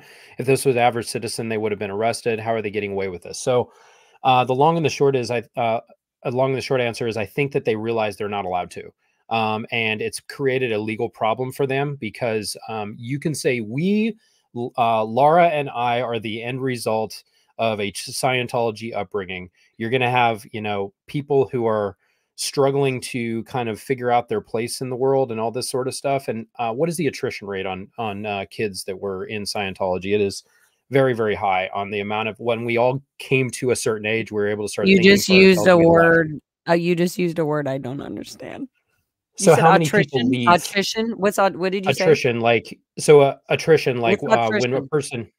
So attrition is when you have a group of people that start on a process. Let's say that people there's a class that everybody starts, and you have 100 people that start the class, and then out of the 100 people, only 10 out of the 100 would end up passing the class. The attrition rate is 90% at that point. So you're going to say how many people failed at that thing or ended up Okay. getting out of it, did not succeed, or were not able to pass it. That would be the attrition rate. So if we looked at out of the 80, let's just call the number of kids that were at the Ant Ranch, out of the 80 of 90. us there, was okay, let's call it 90. Out of the 90 Well, of because us you're that were also there, if how you many wanna do you give a think have full left? well, I was gonna say, what is the attrition use what is it again? How do you say it? Attrition. Attrition. Attrition. So, what do you mean what are you including in the attrition rate? People who were The offloaded, people who blew, people who unalived all of it. themselves, people Well, so the attrition rate is seeing as the the people talking on SPTV in the end are the only people who have successfully left that mentally, unless they are totally openly in stand like talking or helping people in the SPTV community, right, right. then But let's look at it otherwise this they're way. still Like, let's stuck in say the that Sea Org. to a degree, but like, let's say out of the 90 of us that the goal was for us to all be international Oh, based staff members working at international executives. Yeah, management yeah, yeah, yeah. and executives and working there doing that. How many of us actually are not there doing that, have been kicked out, offloaded, Right. didn't make it to the goal of what we were supposed to? The Yeah. the the experiment failed. Would you say that it Mhm. was probably over 75% didn't Yeah. end up working out the way they Yeah, wanted it yeah, to? yeah. I would say Yeah. even So right now, there's only 10%, maybe 20% left still at gold, not even. yeah. So I would say the vast majority, it is not a workable system for kids. Um, so they've stopped these the cadet organizations. They're no longer doing it because it was a legal risk for them. We are a talking legal risk for Scientology. That is what Mhm. we are right now. Yeah. Which is why when there's any critical comments, I just go, "I don't care anymore. I don't care. That's it. I don't care." I really don't. And not like this one. Hi, Super Storm Day. Thank you for your sweet shitty chat superstar sticker, whatever you call it. I love everybody making this movement go and covering so many aspects in so many ways. Thank you. Big hugs. Yes. Right? So everybody, that includes everybody. Don't the adults who think kids are adults in small bodies remember how they themselves felt as children. Just because the adults know the kids used to be adults, the kids don't. Right. This is, I feel like, what Serge talks about. This is where the accountability needs to come in. Like, Yeah. So there's this is something that I struggle with. So the people that were so a person that decided to go into Scientology and they said, "Hey, this is the path that I want for myself as a consenting adult," is very, very different than a child that they brought along with them that was never able to make that decision on their own. And I think that it is very dangerous to put kids in that sort of situation because we were all undereducated. we weren't being provided for. Our education was a complete afterthought. No one gave a crap about giving us a proper education. It was actually, I think, of benefit to the organization to not do this. But the adults in charge of us, I think there is a degree of cognitive dissonance, which is you see something that you don't agree with, and you kind of come up with a reason why you think it's okay anyway, just because it makes it more easily digestible in your mind. There is a lot of that I think went on with people, but you do have people at the very higher levels. And I know Serge is on a roll going after a lot of these people for this. They were there in charge of stuff with the full picture of what was going on. The majority of us, I would say the vast majority of people in this organization, have a very tightly controlled amount of information that they're given, and they do not have the ability to know all of the specifics of the legal stuff that's going on, the actual perceptions of what's going on in the outside world, the fact that all of the statistics that Scientology shows their people are completely bullshit and fabricated. Like, the normal staff member does not know that. They are completely oblivious to the real world because they're not allowed to watch TV. They're not allowed to surf the internet. They don't watch all of our bullshit on YouTube. They don't do any of that stuff. They have the reality spoon fed to them. So that's what they really believe. Like, when they're there, they think, and Aaron did a thing where he just did a massive podcast, and he actually gave the analogy of that movie, The Matrix. You know, when you're in the Matrix, it's like, hey, which version of reality do you want? Do you want the fake reality of like you're plugged into the Matrix, or do you want to have the real reality where you're unplugged from the Matrix, but everything is very uncomfortable? Would you like to live in the real world, even if it sucked? Or would you like to live in the fake world, even, just because, you can have this picture in your mind about how happy you are, but it's not actually real? So Scientologists, even though that's kind of an analogy that they didn't get this from the movie The Matrix, but there's a lot of that same belief system that occurs. They will go through a lot of shit because they believe that this is a prison planet. Everything that's happening in the real world is completely not true. This is their only chance at survival for the millennia. They have to sacrifice now in order to be able to reap the benefits in their, upcoming lifetimes. And that is a very dangerous mix because you can weaponize people in a religious way to do things that are completely illegal. And that's the situation that we're finding ourselves in with Scientology. Yeah, exactly. You nailed it right there. Yeah. uh Tampa A girl. Thank you for your super chat. Keep talking because voices carry. Voices carry by Till. I was gonna say you must know Till Tuesday. Voices carry by Till Tuesday. Would love to hear ear Lara cover that song. Voices carry, hush, hush. Keep it down now. Voices carry. All right. Well, yes, I love that I'm going song to do very much. everybody a solid and not do a singing follow-up. I'm just going to let you cover that. I'm not a singer. Tampa, a girl, thank you. She says, love you too, educating us. I love that. Thank you. We feel so educational. Oh, Lee, we feel like educationalists. We feel um, educated. are you feeling educated? How did you learn to read? Did someone sit down and read with you? Another child teaching the younger ones? But see, Seuss asked that. Mike, do you remember how you learned to read? So for me, before my parents got involved in Scientology, I was struggling a lot in public school, and I was diagnosed with dyslexia. And reading for me was very, very hard. It was something that I was in the process of getting a lot of help with before my parents got divorced and my mother decided to join the Sea organization. So I was thrust into this world where now having Hubbard study tech kind of forced down my throat, and I didn't really have any good therapy solutions. So, as bad as this sounds, the work at the Ant Ranch when we were not being educated and we weren't being given time for school was an easy solution to me to not have to confront the problem that I had with reading and dyslexia. And I was just working. So I was doing manual labor and working. For me, it was both on the short term, I was glad that didn't have to sit there and feel like I was an idiot for not being a good reader. But then in the long term, as months and years would pass, my anxiety became higher and higher and higher because I was still had the same struggles with reading.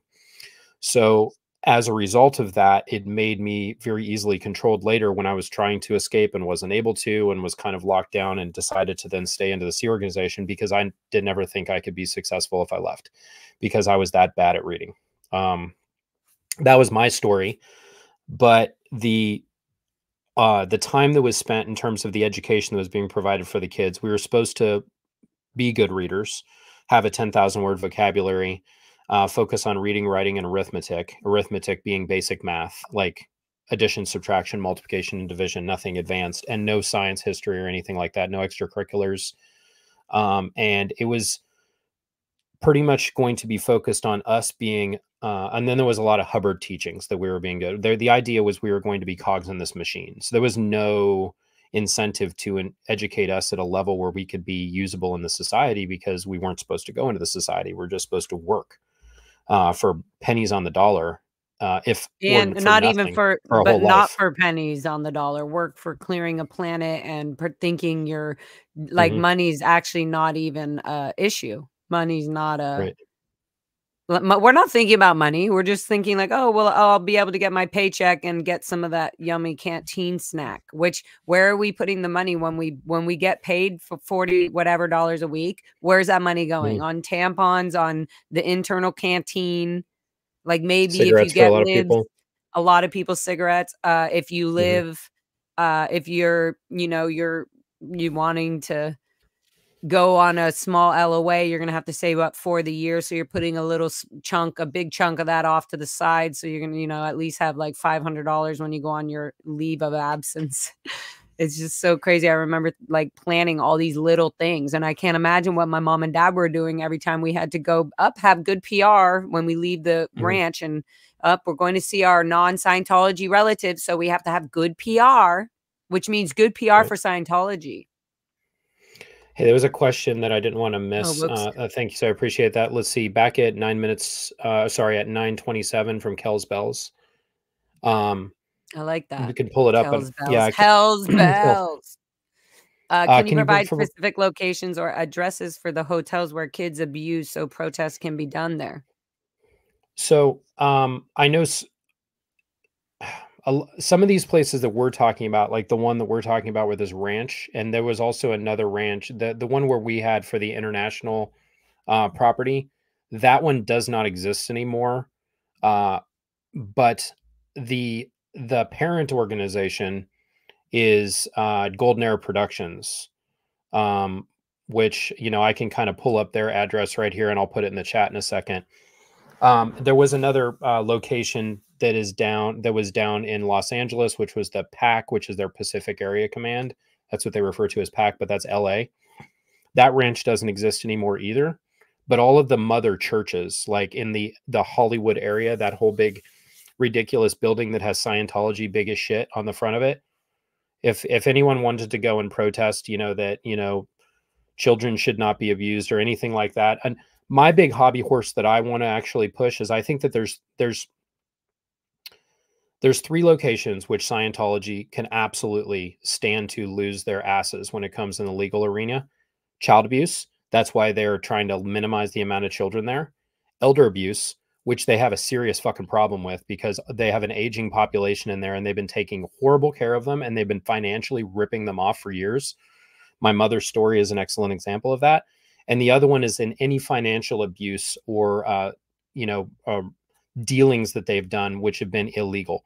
All of those things are inexcusable. They have nothing to do with church doctrine or anything like that. It's just because they're a bunch of sick fucks. Sorry, But couldn't I help no, myself. So, but I would also say that when people ask this question, where should they go? Scientology and the Sea Org are all aligned. They all know and feel and think the same thing. Like, so you can go outside any building where you see a hotel. You said specifically hotels, the Fort Harrison Hotel, the Sandcastle mhm, Hotel. These are in Clearwater. They also call the Osceola Hotel. Those are three hotels in Clearwater that you can at any time go protest or walk around and just let them know like they're in a cult. It's, you know, it's not okay for people to not have knowledge. Communication is the universal solvent. Why aren't you, you know, reading what is on the internet and what is being hidden from things like this, things that are going to get the attention. But other than that, to bring it, what it does is that on through the media and everything, it's bringing attention to the religious, quote unquote, religious status that Scientology legally has, and they use this legal weapon as a weapon. They use this religion to hide and to protect people who are paying and in good standings of whatever Scientology wants them to do. If they're paying them enough, if they're on course, if they're, you know, whatever it is, then they're able to get away with any, so to speak, sins or anything that they are anything that anybody in the outside world would think is not acceptable. Apparently Scientology, if you just go get, you know, pay for some auditing, go pay for an intensive, since, you know, your mother-in-law and everybody is just going to be so happy for you if you do as well. Just make their day and everybody's day that's involved. Oh, and this will help so-and-so's manager get this part for this movie. So it just all adds up. It's all about Scientology. Wow, I'm getting sidetracked, but it's So all I put any in buildings. Oh yeah, any buildings you go to. In LA, go to any buildings that say Scientology, that have the thing anywhere that says Scientology, the psychiatry, what is that? Human Citizens Commissions, I think it's CCHR, that yeah, psychiatry kills the CCHR. something Yeah. on Sunset. Anyways, just look them up. I should put them all out. Maybe I'll put them up on just Well, like I put a in here just in the chat. I put the 19625 Gilman Springs Road, San Jacinto, California. I put that address in there. That is where, um, sorry, I was missing a space in there, but that is where I think they some of the protesters recently went up there. yeah. You'll end up they've structured this property to get rid of. They planted a bunch of cactus and like stuff so you can't even walk along the roads there. And there's only their guard shack there, and then you're technically on their property, so then they can call the police on you. It's very hard to protest in that location, but that is the actual location where Golden Era Productions is, and formerly the International Management was, but it's been mostly disbanded because David Miscavige is just in charge of everything on his own now. But if you did want to know where those properties are, you can find them on Google Earth or anything. That is where also Bob Ferris is most likely being held, and Yeah. Liz Ferris's Bob father. And I Ferris. worked with him for many years. He's a very nice man, but he's got to be very old at this point. I'm sure he's in his 70s, and I'd like to see Bob out of there, like I'd like to see all of our parents out of there. Yep. So My mom's still there right now. I'd like to see her out too. Yeah. Thank you, old Fritz. Yeah, Lara, thank you for not using the full WOG word. It's ugly as the N word here. And yeah, that I don't want to do that because I'm very, yeah. I'm not even going to What get into it. what's But so yes, crazy? offensive and upsetting. I ask other creators say the W word. Exactly. W, or The I just W say word. the WOG just so people know what I'm Um, saying. But Did you yes, see thank on, I you. think on Aaron's channel, he had some videos that somebody in the Austin org, because they're trying to open up this org down there, had saying some of their internal recruiting videos. The things are horrible. They wouldn't even do well on TikTok. The production quality was such utter garbage. They were using that word in their videos for recruitment for the Scientologists to try to get people to sign up for staff. Yeah. And the point being is it is still in active use. So even though that is very much is a slur, it is so much of the Scientology um, vernacular, part of their you know their everyday words that they're going to use, that they cannot help themselves, and they will use it all the time, even though it is so offensive. Mm-hmm. Just Yep. horrible. They can't help themselves, literally. Mhm. Lara, when did you realize you had a choice in life? I'm still realizing it every day, and I love it. In every moment, and every taste of food, and every sip of alcohol, and every smoke of marijuana, and every breath of life, every bath I take, every good night of sleep, every joke that somebody makes me laugh about. I realize I have my choices in life now. So every day it's making me stronger, and I hope everybody as well. Question, Lara, do you feel so alive and free when you're out there protesting? Yes, and that's probably why people think I'm drunk or whatever they were saying. It's a freaking joy to watch it in full motion. Love to you both. Yes, it's so guys, it's so healing. It feels so relieving.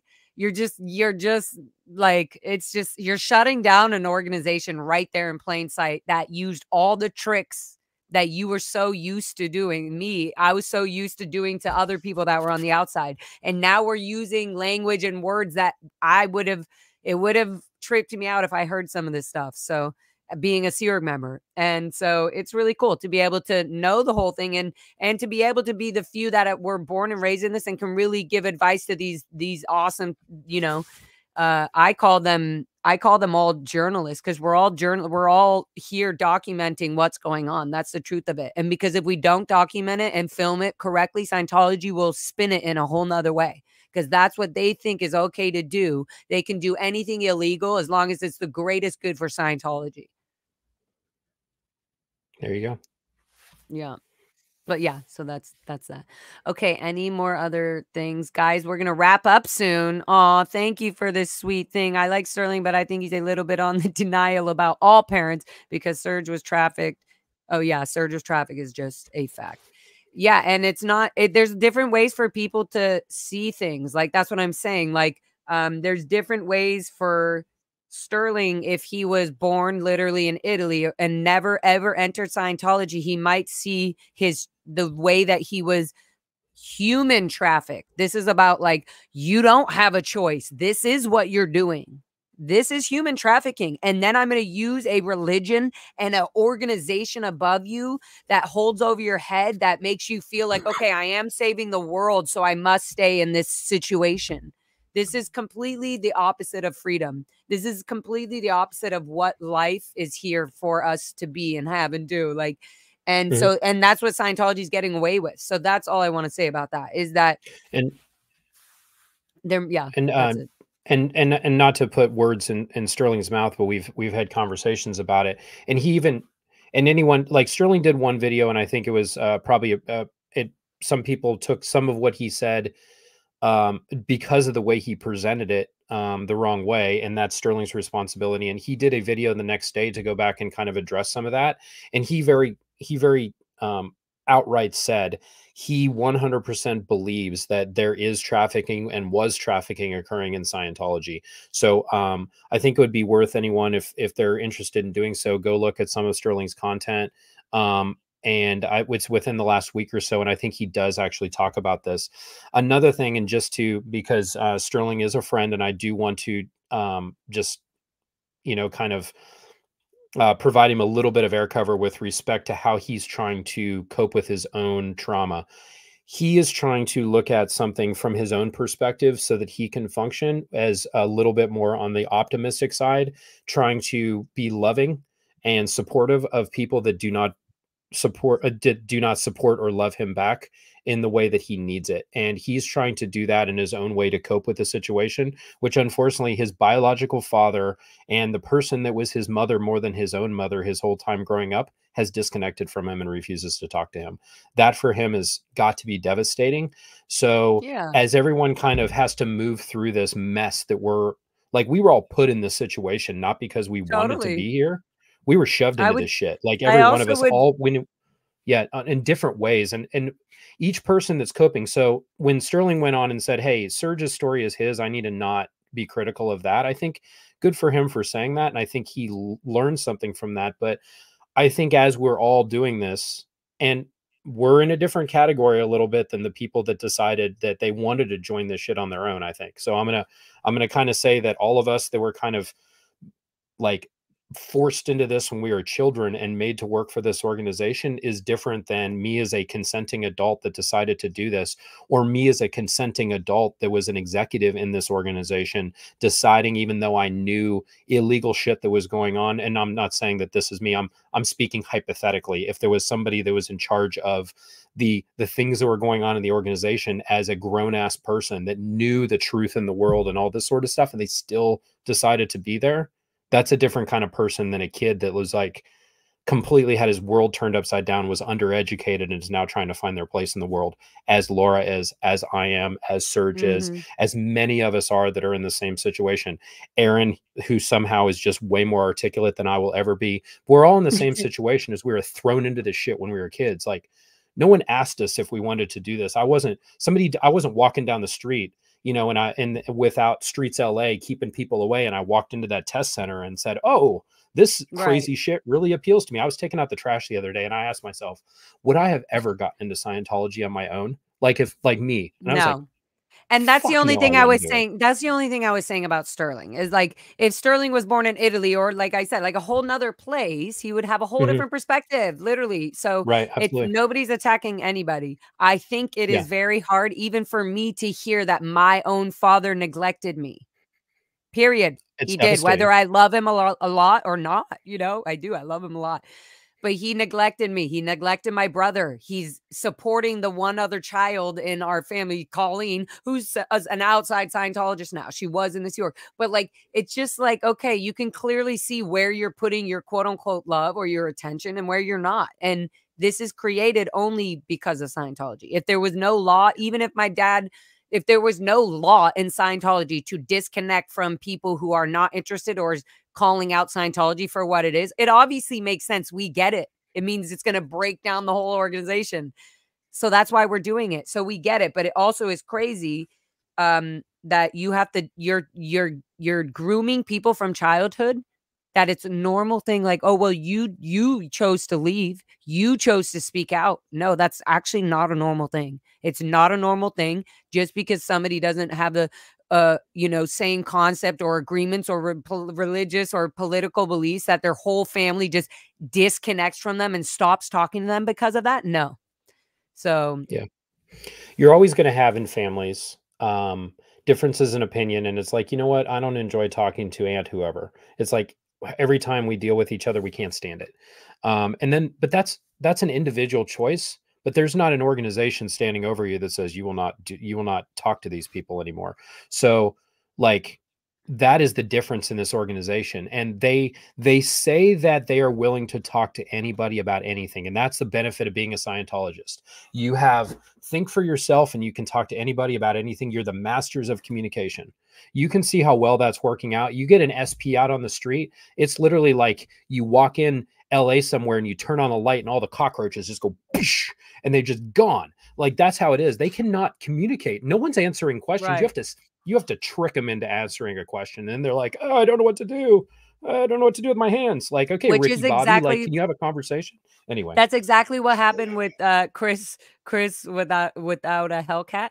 He was Mhm. asking questions that internal Scientologists and SEAL members didn't know, that he was even being an outsider or a negative. He wasn't being positive, he was just being curious. Like, "Hey, Right. oh, hi, I'm just walking down the street. Are you a Scientologist?" And so they're kinda like, "Oh, yeah. Well, no, actually, my wife got me into it." And then all of a sudden, security's like, "Go inside." That's where they stop talking. "Don't talk to him. Go inside."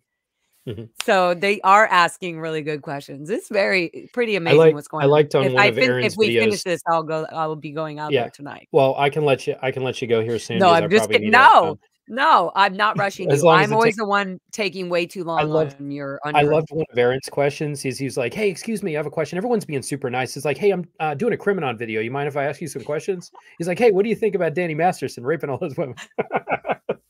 I know that, or they're like, "Hey, what's the most obvious thing about me?" Which is such like a normal process that people do in Scientology on like a course of auditing, like learning how to audit people from the beginning. And so So they think, "Oh, did he's you doing like a training drill." And then he's right? like, Did "And you what do you think about the Danny Masterson rape case? Are you okay with?" Like, it's so funny. Oh, I love remember it. one of the things that would be interesting for these things to do, you know how in Scientology when you do the tone scale drilling, and I think it's when you do the science or survival, you're supposed to go out and identify the different tone levels that a people have. And you go out there and you're supposed to do a survey. I don't did you ever do this where you actually go and you survey people, the WOGs in the real world and actually Yeah. do this You and then say, you "What's the most place them on the obvious tone thing scale? about me?" Yeah, you say, Yeah. "What's the most It's obvious thing about me?" Thank you. And they're like, There's some "And other questions too. if we're do you think the world today is 50 years better than it was?" There's some question like that. "Do you think the world today has more advantage than it did And it 50 did years 50 years ago?" ago. Something like Yeah. that. It's So you just can to, get them like, talking get in about it. there. Yeah, yeah. Just to They break that should little use all ice. those. But another thing that would be interesting is going to some of the local businesses around these areas and, And like, doing go out there surveys, and like say real and doing surveys and surveys saying, like, "Do you "Hey." like Scientology? Have they harassed you? Is there anything going on with your business that would affect you Mhm. if you told 100%. Scientology you didn't want them to be here?" I thought about that, and I was like, "Maybe I'll do that even tonight on the street." Like, Yeah, maybe just I'll say, do "Hey, that you and know." even ask the TikTokers, but get a straight up question. "What's your name?" "Chris." "Good." Here and it's live, like, but having real people say right off the bat, my percentages of being on Hollywood Boulevard asking these questions was 100% this or 80% this, or I don't care, I don't know Mhm. much about them. Like, at least we Or could just just ask them, "Hey, have you strictly heard about see it Scientology? while What I'm have you heard bored about there. Scientology? Or just ask people, Right, "Hey, would you ever consider going into a Scientology organization and inquiring more about it?" You're like, and just get, like, what normal people right. think that are Yeah, not Scientologists. yeah, I think I that wonder that if would be I a wonder if good. the LAPD would do any survey stuff if you'd actually ask them questions. But that'd probably be getting in their way. They have a No, very they hard job can't. to do. I LA don't know No, LAPD is very corrupt. They will not on the record say that they are anything. not for Scientology. No, they will not say Mm, that, even if they're not. yeah. They know what's going on. They know the corrupt, they know what happens when Scientology called, they know all of it. They know, and now they're getting it even more even for the new, the new cops coming on and stuff. So it's, Mhm. I think what we're doing is great. Somebody asked earlier, I might have missed it, but like they said, how long do you think it will take until, we close on that? We don't know. We can't predict anything. But right now, what everybody's doing and all of us talking about this stuff on our channels and the protesting and everything we're planning and making people be accountable, like filing lawsuits against David Miscavige and Church of Scientology and things like this. That's the thing that is The gonna. the time that so aside from those legal things that I talked about, abuse of children, abuse of the elderly, and basically financial crimes, those are the things that are legally going to deal with Scientology. And another thing that you can do is if you talk to your state representatives and if you're able to talk to a state senator and you can say, hey, the Scientology, explain to them the situation, go over, what's going on, the fact that they're a tax exempt organization that is a for profit activity. The Supreme Court denied their tax exempt status and said, hey, this is a pay as you go activity. It does not qualify for 501c3 tax exempt status. Individual citizens speaking out and saying, I'm not cool with this because literally they are everyone who's paying taxes is supplementing Scientology. They are able to get all of the benefits of the society without paying into the society. So that is not good. And they're not the for a person or an entity like a nonprofit or a religious organization to have tax exemption, they have to prove that they provide a public benefit that would offset cost that would otherwise have to be provided by the government. Scientology does not provide shit. So they're not actually doing any of those things. So individual citizens speaking out and doing something, the individual conversations, people making it a priority to do something about it, or just getting on the bandwagon with other people and doing what you can with it, doing petitions, sending letters. These are all things that, as an individual citizen, if you're interested in doing something, you can make a difference in your local area, and that will change public perception, which will then change what is referred to as public policy, the way that the society views what is okay and what is not okay, and then that is able to then affect the legal arena as well. I think. Yep. Yep, 100%. And there's a lot of these people, like Aaron will talk about it on his, and people that are out on the streets and on, doing these things, they'll mention the numbers and the phone numbers to call and email and say, "Hey, this is not okay," like for LAPD. He puts out the LAPD Streets LA is always shouting out, what's your email?" So people can email them and they can email their captain and things like that and be like, "This is not okay." And as long as we keep doing, they're going to keep seeing this and it's going to put pressure, period, on them to start disconnecting themselves from Scientology, disassociating, because we'll see how well Scientology tries to cover up all its crimes without that support, without that backup from the LAPD and all that. Absolutely. You guys from Knit Pearl, did you guys get paid as kids? Mike, how much did you what was the most you got paid as a cadet? And then how much was the most you got paid as a Sea or as a Gold staff member? So I think as cadets, we either got I might be a little off on this. Maybe $10 was. Does that sound about right? I think it was either 10. It was and then once you became a full staff member, it was about just short of 46. It was about $46 and change of what you would actually get because of course they got to take taxes out of it so that you can pay in on the taxes that you need to do. So um, when we would be and that's when we got paid. A lot of times the last thing that gets covered is staff pay. They need to keep the electrical. They've already reduced down the kind of food that you're eating down to the lowest potential level. The California penal system spends more money per meal to provide food for inmates than Scientology does for its staff Wow, members. that's a good point. I didn't even yeah, that's right. Because Significantly more. Yeah, I learned about the whole it's actually, costs money to keep people in prison and then it's very expensive. wow, Yeah. I just muted myself. Um, so yeah, there you oh, I was gonna say on the pay, the Int Ranch cadets, it was 10, but then it got lowered to $7. Hmm. And that's if you were, a upstat cadet, Yeah. Let's be whatever. honest. The difference between 7 and 10, you're basically not getting anything. Like Well, as a if cadet, if that I was a lose lot ten more dollars, like it's licorice and Tiger Milk That's bars. true. $3 is a lot of junk food, especially back in the day, 20 years ago. But what did we have to reflect on? All we knew as junk food or the store was our canteen from the outside world. That's the only way we would get treats is from our parents, or I call them treats still. It's from our parents on Sunday. They would bring whatever they would bring, like, oh, fun. And some of that would even get confiscated, like, oh, you can't have this Tiger Milk bar, it has too much sugar. Or, yeah, like Lauren Hollander bringing all your sugar cookies that can you know what I mean? Like, so stuff would get deciphered and taken away from us, even as personal packages from our out from a non-Scientologist family members and Sea Org members. Like if you were sending your daughter a package of cute things that you thought she could have at the Unrich, I mean, now you would know because you were a kid there. But if you were like some of the stuff from your for your daughter that you were sending her would get taken away and she wouldn't be able to tell you about it either because it might interbulate you. Yeah, very, very much information control, and the kids would get in trouble if they'd say something. It's true. Yeah. Okay, guys, we're wrapping it up soon. So if you have any of the last little questions, oh, hi, Sir Delmar. I see you. Hey, We Serge. see you. We love you. Or I love you. I don't know if Mike loves you, but I love you. So I've never talked to Serge. The couple times that I've been out there, I mean, we've just never crossed paths. But it would be fun to. I'm sure. I'm sure in the future, as things progress, Serge and I will have some conversations, and I'm sure I'll enjoy them. Yes, you will very much. In fact, you guys would have eloquent, beautiful conversations, like unbelievably. What can I say? Question B C U B. Why Betsy you? It reminds me of this sushi place. Betsy you. Okay, question. What can I say to your senator when there is 0% Scientology presence in my state? So what you can do is a lot of these senators, for instance, in the legislature when they're making the laws and passing the bills and all this sort of stuff that fund the government, there's a group called the Ways and Means Committee that go over how the money is being spent.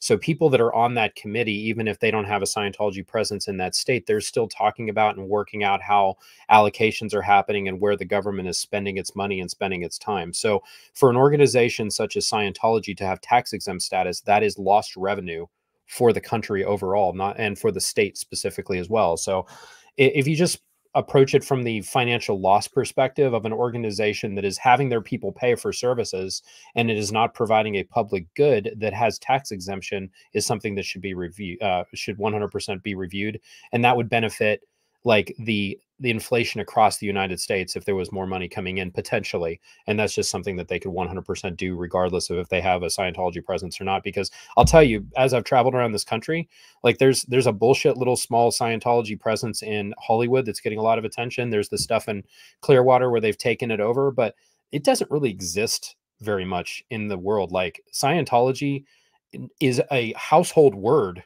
for the exact reason that they don't want to be. So the word is getting out, and they're going to slowly keep shrinking. And if it wasn't for these big whales giving them money, they would already be gone, I think. So what do Yeah. I know, right?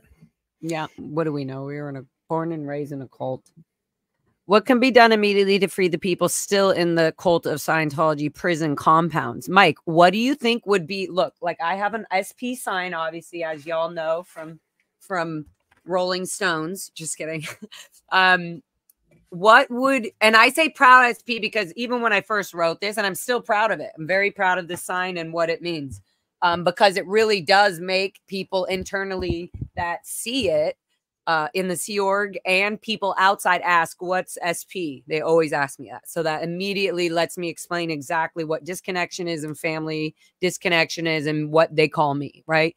And how they Yeah. put out a thing like Lara does drugs and she's a, whatever they put out and say on these things, like, which is insane, you guys. I literally So am the cleanest, coolest, calmest rock star. I am a wild rock star, so I am fun and wild and loud, but I don't do your crazy drugs, guys. I don't do that. I've never touched COCAINE in my life. I've never touched the H. I've never done anything like that. And when I do, it's a little bit of fun when I'm out in the desert and I purposely am trying it to see how I feel and what I can heal or do from it. So these idea that just because I'm loud and wild and crazy, get your guys' head straight. My head is pretty straight and I am wild and loud. But anyways, back to the sign. so, What sign would you put?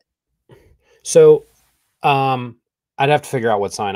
I'd have to give it some thought to come up with a good answer. But so the protesting and everything that's being done, that that is very important. But at this point, we are guarding people from getting into Scientology and supporting protests. And when you're doing that, you're keeping this people on the outside safe from getting involved in something that is potentially going to ruin them. The people that are in there are very deeply indoctrinated, and they will leave at some point on their own when their living conditions are so terribly bad, or that everyone has a breaking point, and you just can't put up with enough crap anymore. And David Miscavige is a master at being a complete and total dick. At some point, that his ability to lead in his way will trickle down and people will get pushed out of the organization. When they do, people need to understand that there is a safe landing area for them when they get out here. There are people that love them. There are people that care about them. There are organizations. The Aftermath Foundation exists. There are other foundations that are going to be created that are here to help people as they come out of these destructive cult of Scientology, so that they can come out and actually um, get reintegrated into society. And that is going to take a lot of work. But I think that the protesting is important on its own, but that's to keep people out. The people that are in the protesting doesn't do anything in order to benefit those people. If anything, it might even keep them in there, but it will lay in seeds of like, the world doesn't like us. Why not? I thought all Right, this is great. What is right. going on? So it'll make them internalize and ask questions, even if the questions are almost subconscious to them. But eventually they will want to leave. And that's where, like, the people that are in there, so the security guards that are coming out, like the people that are out there doing the body routing and stuff like that, be pleasant and all these sort of things, but say, hey, um, and for people that are concerned if I'm not saying the word dick or not, I'm trying to keep it clean here. Okay, come on. But yes, I'm I think David trying to. Miscavige is a huge dick. He is 100% a dick. And if it, and Mhm. and it's Richard, Richard Cranium, like is a dickhead. So, in case there was any question if I can actually say it or not, I 100% can. But the protesting is important, and it's important that we get the word out on this stuff, Yeah. to help people not get in there. And then when they do leave, be respectful of them. Like, a lot of them, they have a reality that's been distorted, and you need to, be willing to help them ease back into society and realize that it's not all bad out here, which it isn't. It's great. No, it's totally great. Even like we're spending our time to heal from the ungreatness. So that means it's pretty great Mhm. out here to be able to have choice, to be able to go to therapy and heal and do all this and have a channel and everything. Like, Right. okay, Marla Dillard said, "Oh, hi, husky lover. I love people with huskies and husky because I have a husky dog." Okay, question: don't the insiders wonder where is LRH? What do you think about that, Mike? About about the was it because LRH, did you feel like in the Sea Org that LRH was coming back? Did you hear about the gold announcement that 20 years from a certain point he was gonna come back to gold So base or something? I think in general, the Scientology public are not under the impression that L. Ron Hubbard is ever coming back. I think to the Scientology Right. public, they have been fed a line where L. Ron Hubbard he left his body. He went on to do this upper level research that he didn't need his body for to go do all of his space alien stuff. And he is then on the next planet trying to, seed Scientology in on the next thing, which they refer to as Target 2. And that Yeah, is, I was I think, gonna say the thing that has Target been 2.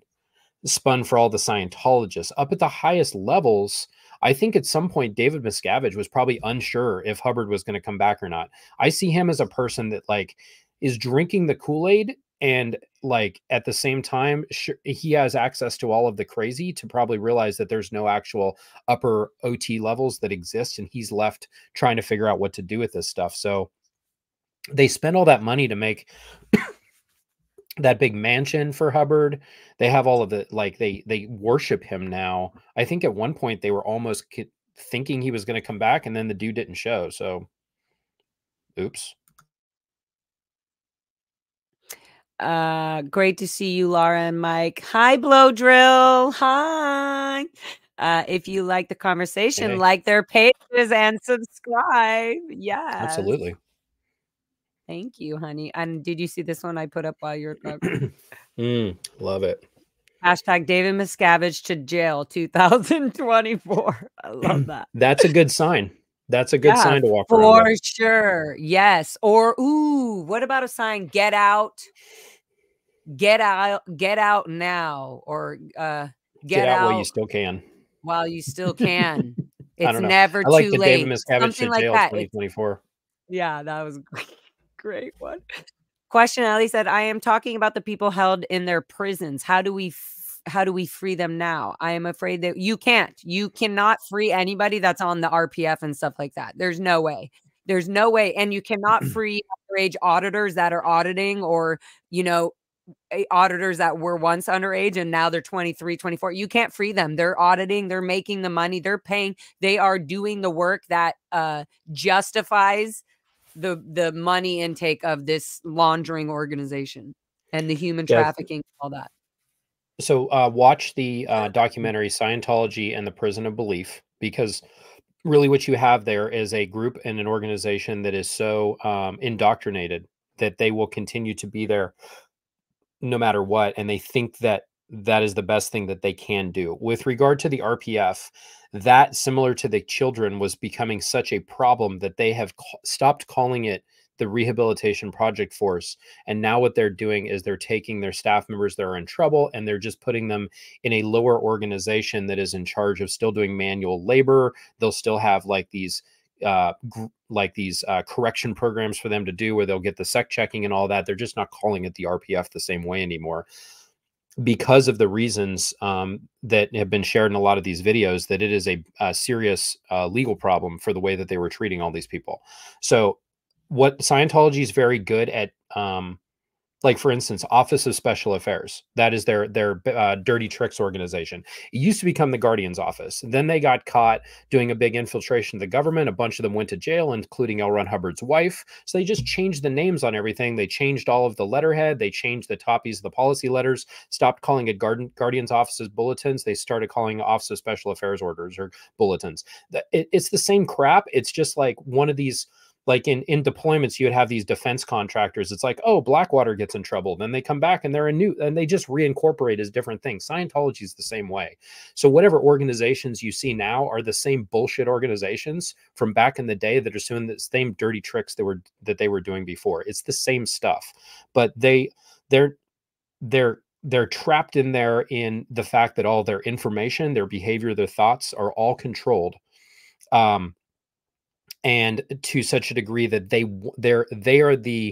they are prisoners, but they could just walk out the door if they really wanted to, but they just don't think they can. It's almost like a shelter animal. If you open the door and it would stay in its crate and it didn't think it could go out into the real world, that's a Scientologist that's working in the Sea organization. Yep. You're right over there. Yeah, I'm just coughing away my little Mary Jane. Leaving Scientology is the way to happiness. That would be a great sign, So, you know those I custom think. Way to Happiness books where you could get your face put on them and stuff like that? You can get your own Way to Happiness books printed. Oh If we my can get some god. SPTV Way to Happiness books Like printed, or, happy yeah. Streets LA, a little bit of all the different I creators mean, I just with have a their own Way to merch Happiness books. I have a printing person who I mean, Streets LA has already got some shirts, so, like, even by the time my printing person said, "Oh, I'll get some shirts for Streets," he's, like, already they got some hoodies with all their faces, it's just hilarious, so, good job. The That's more the funny. merrier, as long as everybody's being beautiful and loving and don't do anything to like, attack Scientology. You can film and do everything. Don't do anything immature and illegal, period. But Yeah, keep it ask on the up whatever and you up. want and film whatever you want and stay on the property lines of wherever you can be. And because just through that, you're gonna help expose the internal inside out. I do Mhm. like this For though. sure. Leaving Scientology is I should maybe backwards. It should say the way to happiness because that would attract attention. What? The way to happiness? They'd look at the sign and then right below would say is leaving Scientology Mhm. or leaving the Sea Or Org. That would be or a good one. Serge said one down here, "Get out before y'all get indicted." Is a good Okay, one, that's or another better. one is call the FBI for witness protection. Anyway, maybe that's an option too. Yes. Get out before y'all get indicted. That yeah, but I think they wouldn't know the outside laws, so I'm thinking they would be like, "Indicted for what? I've been doing my receptionist job all day." Mhm. Aw, thank you, Mandy, for modding always whenever you can do it. So much love. Thank you, darling angel baby. And thank you guys for being in the chat. I see you all. I can't pull up everybody, but I see you all. And thank you for all the new people that are here on Mike's channel and stuff like that. We're going to keep doing these wrestling rounds. And I feel like this round, Mike, was a lot better. Maybe our next round we'll have two like wrestling gloves so Boxing people will gloves. yeah, they'll be No, like, this "Yeah, was Mike good. and Lara are still fighting." No, this I think I'm glad we did this. If nothing else, I mean, it's just showing that hey, two people that had a beef. Even if I didn't see it that way, and at first, and then I realized like, oh shit, there's somebody that has a problem with me. I think it's important. Like, hey, if there's somebody that like deal with it straight on. I mean, what do you have to lose? The only reason you wouldn't do something like that is if you actually do have something to lose because you've done something so terribly bad that you couldn't do it. I'll say that for maybe some of the more senior people that probably have more to lose from that. But the people that are all in the same category as us, as people are able to, even if they're not doing it like live, like Laura and I have decided to do, we're two people that love the sound of our voices independently, and we can just get on here and talk, and we don't mind doing that. I know that might not work for everybody, but if you guys need to talk to each other, like if you have a Mhm. problem with somebody, if you're able to pick up the phone, fire them a text and say, "Hey, can we carve out a little time where we can, you know, have a productive conversation?" I think we owe each other that much because we were never 100%. granted that much when we were there. So I would encourage everyone to do it. They're not giving us permission. We're giving ourselves permission to do this, and it feels so cool. It felt Yeah, weird because, yeah, the last time we knew each other, we were in the Sea Org, and we had, like, all these rules and superior issues and everything. So, that's yeah, literally the last time we spoke, and then we decided, "Okay, well, let's do this live stream." And I thought I was prepared for it. I thought I was stronger than I am today now and more healed. And now I love you, Mike, and I think you're precious and you're so great. And like I said, you're one of the few who's actually come and spoken on your behalf on it, and then also being like your life now. And it's such a great our example, our actions, us talking and telling our life stories and me being fun and not being offended by anything. I'm like, yeah, I'm living my life now. It's amazing, guys. So this is the yeah. outcome, and that's what I want people to know. And we should definitely do round 3. And I think round 3, I'm going to also have some pictures and some other fun things that will be actually more interesting, not interesting, but more on the lighter side, even though people in the chat might find them very effed up because, Yeah, like we we should do said, that. we found fun in doing construction and things like that. So I have a bunch of pictures where we could bring up a lot of Cool. fun things like that and Yeah, I'd fire like that. And break, all kinds of things. I appreciate you too, Laura, and I know we're all going through our journey on this, and I know that that is something that we all have to do. So good for you for going out there and figuring it out. And again, all of us, both the creators and also the people that are taking the time to watch our videos, look, we're doing this without a safety net most of the time. Most of us, we're barely qualified to drive a car. So have a little compassion. Somebody's stupid enough to Literally. let me fly a so let to stupid enough to let me fly a helicopter. But hey, the government's a crazy thing.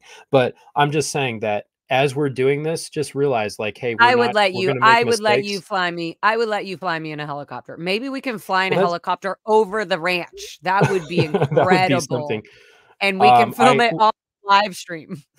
Yeah, I have some of the footage from that the German news crew of the overhead filming that they did. I'll send you the Yeah. links for it. I'm actually one of the I bad probably guys in that video. Ooh, okay, I wanna see. I don't I have the was one of the close-ups. I was one of the I guys just remember filming the by the film crew that was anyway. That would be fun Oh, to. okay, yeah, and was this part of the film where Martin Hopshite was on the tractor blocking the road with Yeah, the and track? then Yeah, okay. you know I how probably they saw there this was a the while ago. PIs.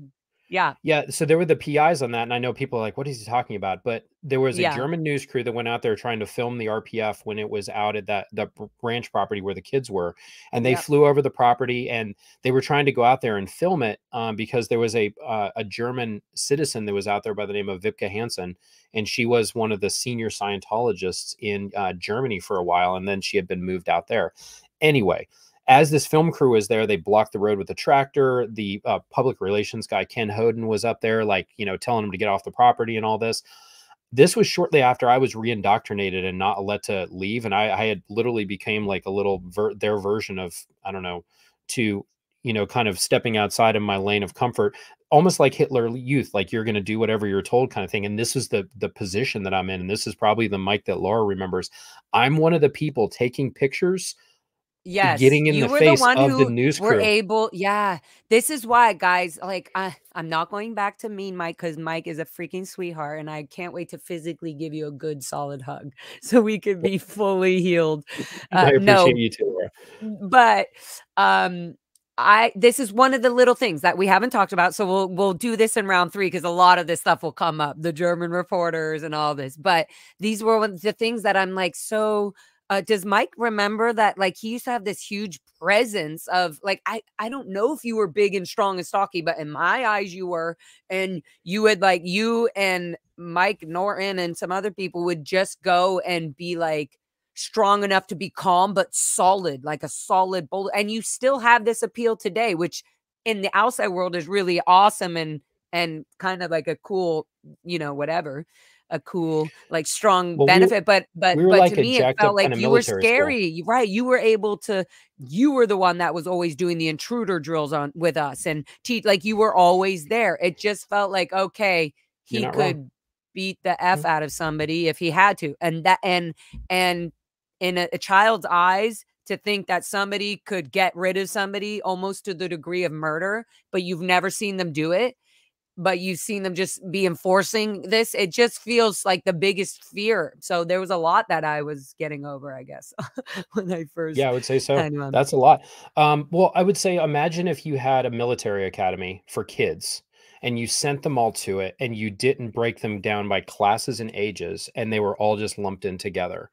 And you did that not like because there are military academies for like kids that finish high school and they go into college and they go to a military academy and they pop out the other side and they're a military officer. That's not what I'm talking about. I'm talking about a military school where all the kids were like shoved in together and there was no proper supervision or structure for it. And the kids were made to be the structure. And that was the position that I felt. So Scientology has a word for that. They call it ethics presence. And ethics presence is supposed to be a very virtuous thing in Scientology. If you are showing ethics presence, you're showing that you have the willingness, the determination, the structure to follow orders and get things done. And that was what was expected of us. And I can honestly say that I was trying to be the best I could at that. And I see now how absolutely intimidating that could be, especially as I'm, a 16, 17, 18-year-old kid becoming an adult working with other children that are like 8 years old. Like, I wouldn't put my kids in that situation, and I hate that I was then in that situation And on the also there wrong were end of the threatened conversation. even when you weren't there for years, there would be a threat, like, if anybody ever blows, oh, well, then they're gonna have to it would be like if they're gone for more than 24 hours, if one of the kids were gone for more than 24 hours, then they're gonna have to notify Gold Security. That was like, oh, that's already a big flap. But then if they were gone for a day or 2 or they needed reinforcements, they would bring back Mike Brown and people that were at the Ant Ranch, or they would have Mike Brown come with other people that were other like executives of the Sea Org, and then would leave Mike Brown there for a day or 2 or whatever it was. It just felt like forever, and then these standards were left being upheld there, like, so it just got really strict and hard, and it wasn't like, obviously, look, it was like that, like, you just said it. You were trying to be the Mhm. best. You were trying to be the like, "This is how you guys stay in line, and this is what you should," Well, you know? not So it in my made sense. defense, but just in an answer for how a person gets to that point. What happens if I'm not like that? What happens to me if I'm not like that? Right, right. I What I trouble do you get become in? At sec right. checking, So gate. yeah, so you either fall in line with the way the organization wants you to be, or you become the thing or you fall into the side of that which you're fearful of. I can't encourage this enough, and that's kind of why my channel is called Mike Brown 101. Anyone who hasn't read the book 1984, they have as part of it when they finally catch. Not trying to give it away, but there's people that are trying to think for themselves in this very dystopian, jacked up society that's all very tightly controlled by the government. And finally, when it's to the point where the person gets caught and they're in thought reconditioning, and they will bring them to this room, which is room 101, and they will recondition their thoughts, and they will say, they'll say nonsense words that don't make any sense, like, 1 plus 2 or 1 plus 1 equals 4, and the person's like, no, it doesn't, and they'll torture them until they agree that whatever nonsense they're saying, they'll break the person down, but then they do it with other information till the person just agrees.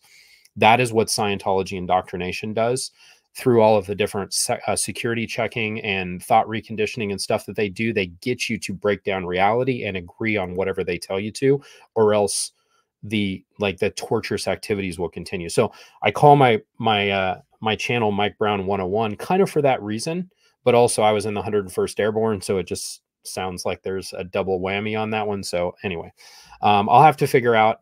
Somebody said, "Hey, you should make a patch or something." I'm like, I don't think I'm going to be a merch Oh, guy, but yeah, anyway, Matthew, whatever. Matthew. Hi, Matthew. Hi, Cece. Hi, everybody. But Matthew, yes, Matthew asked, I didn't know what that meant. A loop and a, he said a loop and a So hook? hook and pile. So Oh. the military, so Velcro, everyone knows what Velcro is, right?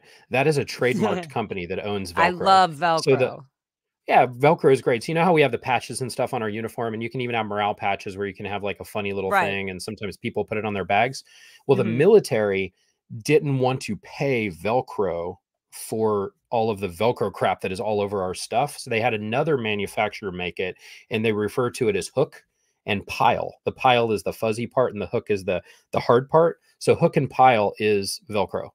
But you can't say Velcro Oh. because that's a trademark thing that's owned by a company. So the military refers to it as hook and pile. Oh, that's so funny. That is Anyway. so interesting. I watched a game show one time and they said, "In what year?" Something about Velcro, and there was a whole talk about that. And I was like, "Oh, that's good to know Mhm, about Velcro, that it's its own company or its own name. Like it's actually mhm. Velcro is trademarked as Velcro." Like, Uh, every compact disc, like the and this is another little thing of, trivia. Compact disc, not only know this because we were manufacturing them in Golden Era Productions, but the trade or the actual, like, a patent for compact disc is owned by the Philips company.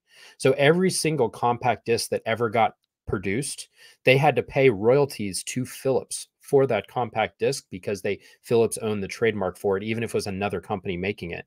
So Velcro in that way, if somebody used Velcro, they would then have to pay royalties to Velcro. Anyway. that's fun. See, guys, learning and loving. Doesn't matter what we talk about, we'll be learning and loving on all Yeah, aspects. see, that was a total misdirect. She's like, "You were mean to me as a kid and all this stuff and a total tyrant." Well, let you talk to you about And let's Velcro. talk about Velcro. Uh, I love that, guys. Well, on that Velcro-y note, if there's any more questions, guys, save them for our next one. We'll do round 3, Mike and Lara FM. Um, love to you all. Yes, sweet dreams, you guys. Thank you all for being here. Mike, we did a pretty good long chat, 2 hours and 20 minutes. Yeah, it was good. Thanks everyone who stuck around. Replay crew, I appreciate y'all. Again, if anyone's on my channel and they haven't subscribed to Laura, which is highly unlikely at this point because I'm pretty sure you're the bigger name and all this sort of stuff, but please do her the honor of Oh, going over there and showing her and some go to love, Mike's channel especially. and learn about flights and militaries and him leaving Gold Base and learning life from the freaking Yeah, insanity of the Gold Base and growing up at the Int Ranch. That is just crazy. And good your times, right? mother, and your mother, and maybe on the can we also say that maybe on the next round 3 that we do, we can have a little bit of questions answered or voice notes from your mom or whatever. Maybe Yeah, if we we can, do something I'm like gonna that. try to. I'm getting some gear and stuff so that I can hopefully get some recordings with my mom. She's not going to be able to come on here and do all this crazy crap with us, but what I can do is actually sit down with her, maybe record something where she could share some stuff. So I thought that might be fun for her to talk a little bit about. Because she knew you when you were little, and you guys chat now Yep. and stuff. So maybe get some of her thoughts on that, and then maybe if you wouldn't mind, have her talk a little bit about your parents, just from her Yep. thoughts. Yep. I If think you that can would be play that, so and then we can perfect. talk about it. Yeah, and that would be really fun and cute, Thanks, Ellie. I and she appreciate it. probably even has more of a perspective even just being out even the month or 2 that she has been out. Like, now she has even more to be like, "Oh, and this," like, I can't even imagine. So, Yeah, so that'll if be you really cool. before I do that, I'll get some thoughts from you so I can, if you have specific questions and things you'd like for her to talk about, we can see if we Perfect. can get that I'll together. text you them. I think it'd be good. That'll be so Cool. cute, guys. All right, guys. Thank you so much for being here. Don't forget to sub Ellie, just sub to you. Don't forget to sub to Thank you. Mike Brown. He's up on there. He just said Mike Brown 101. And then if you're not subscribed to mine, do it. But if not, oh guys, I did hit 5,000 subscribers. So I should be like doing a whole Congratulations. thing. And but you know what? I do love it. I really appreciate it. I'm not gonna get wild, but I love and appreciate it so much. And I can't wait till we have everybody watching everybody. It's going to be perfect. And it's already Awesome. what's happening, right? All right, Mike. One day Love at a you. time. Talk to you soon. And All right, yeah, Laura. exactly. One day at a time. Bye. Bye, guys. See you on Hollywood streets tonight. If you're out there Oh yeah, go get protesting some. against Scientology, I might go live. I might not, but I'll be out there tonight. And I'll See be here y'all. with a snowstorm. Bye. Yes. Protect the snow. Protect the snow. Bye.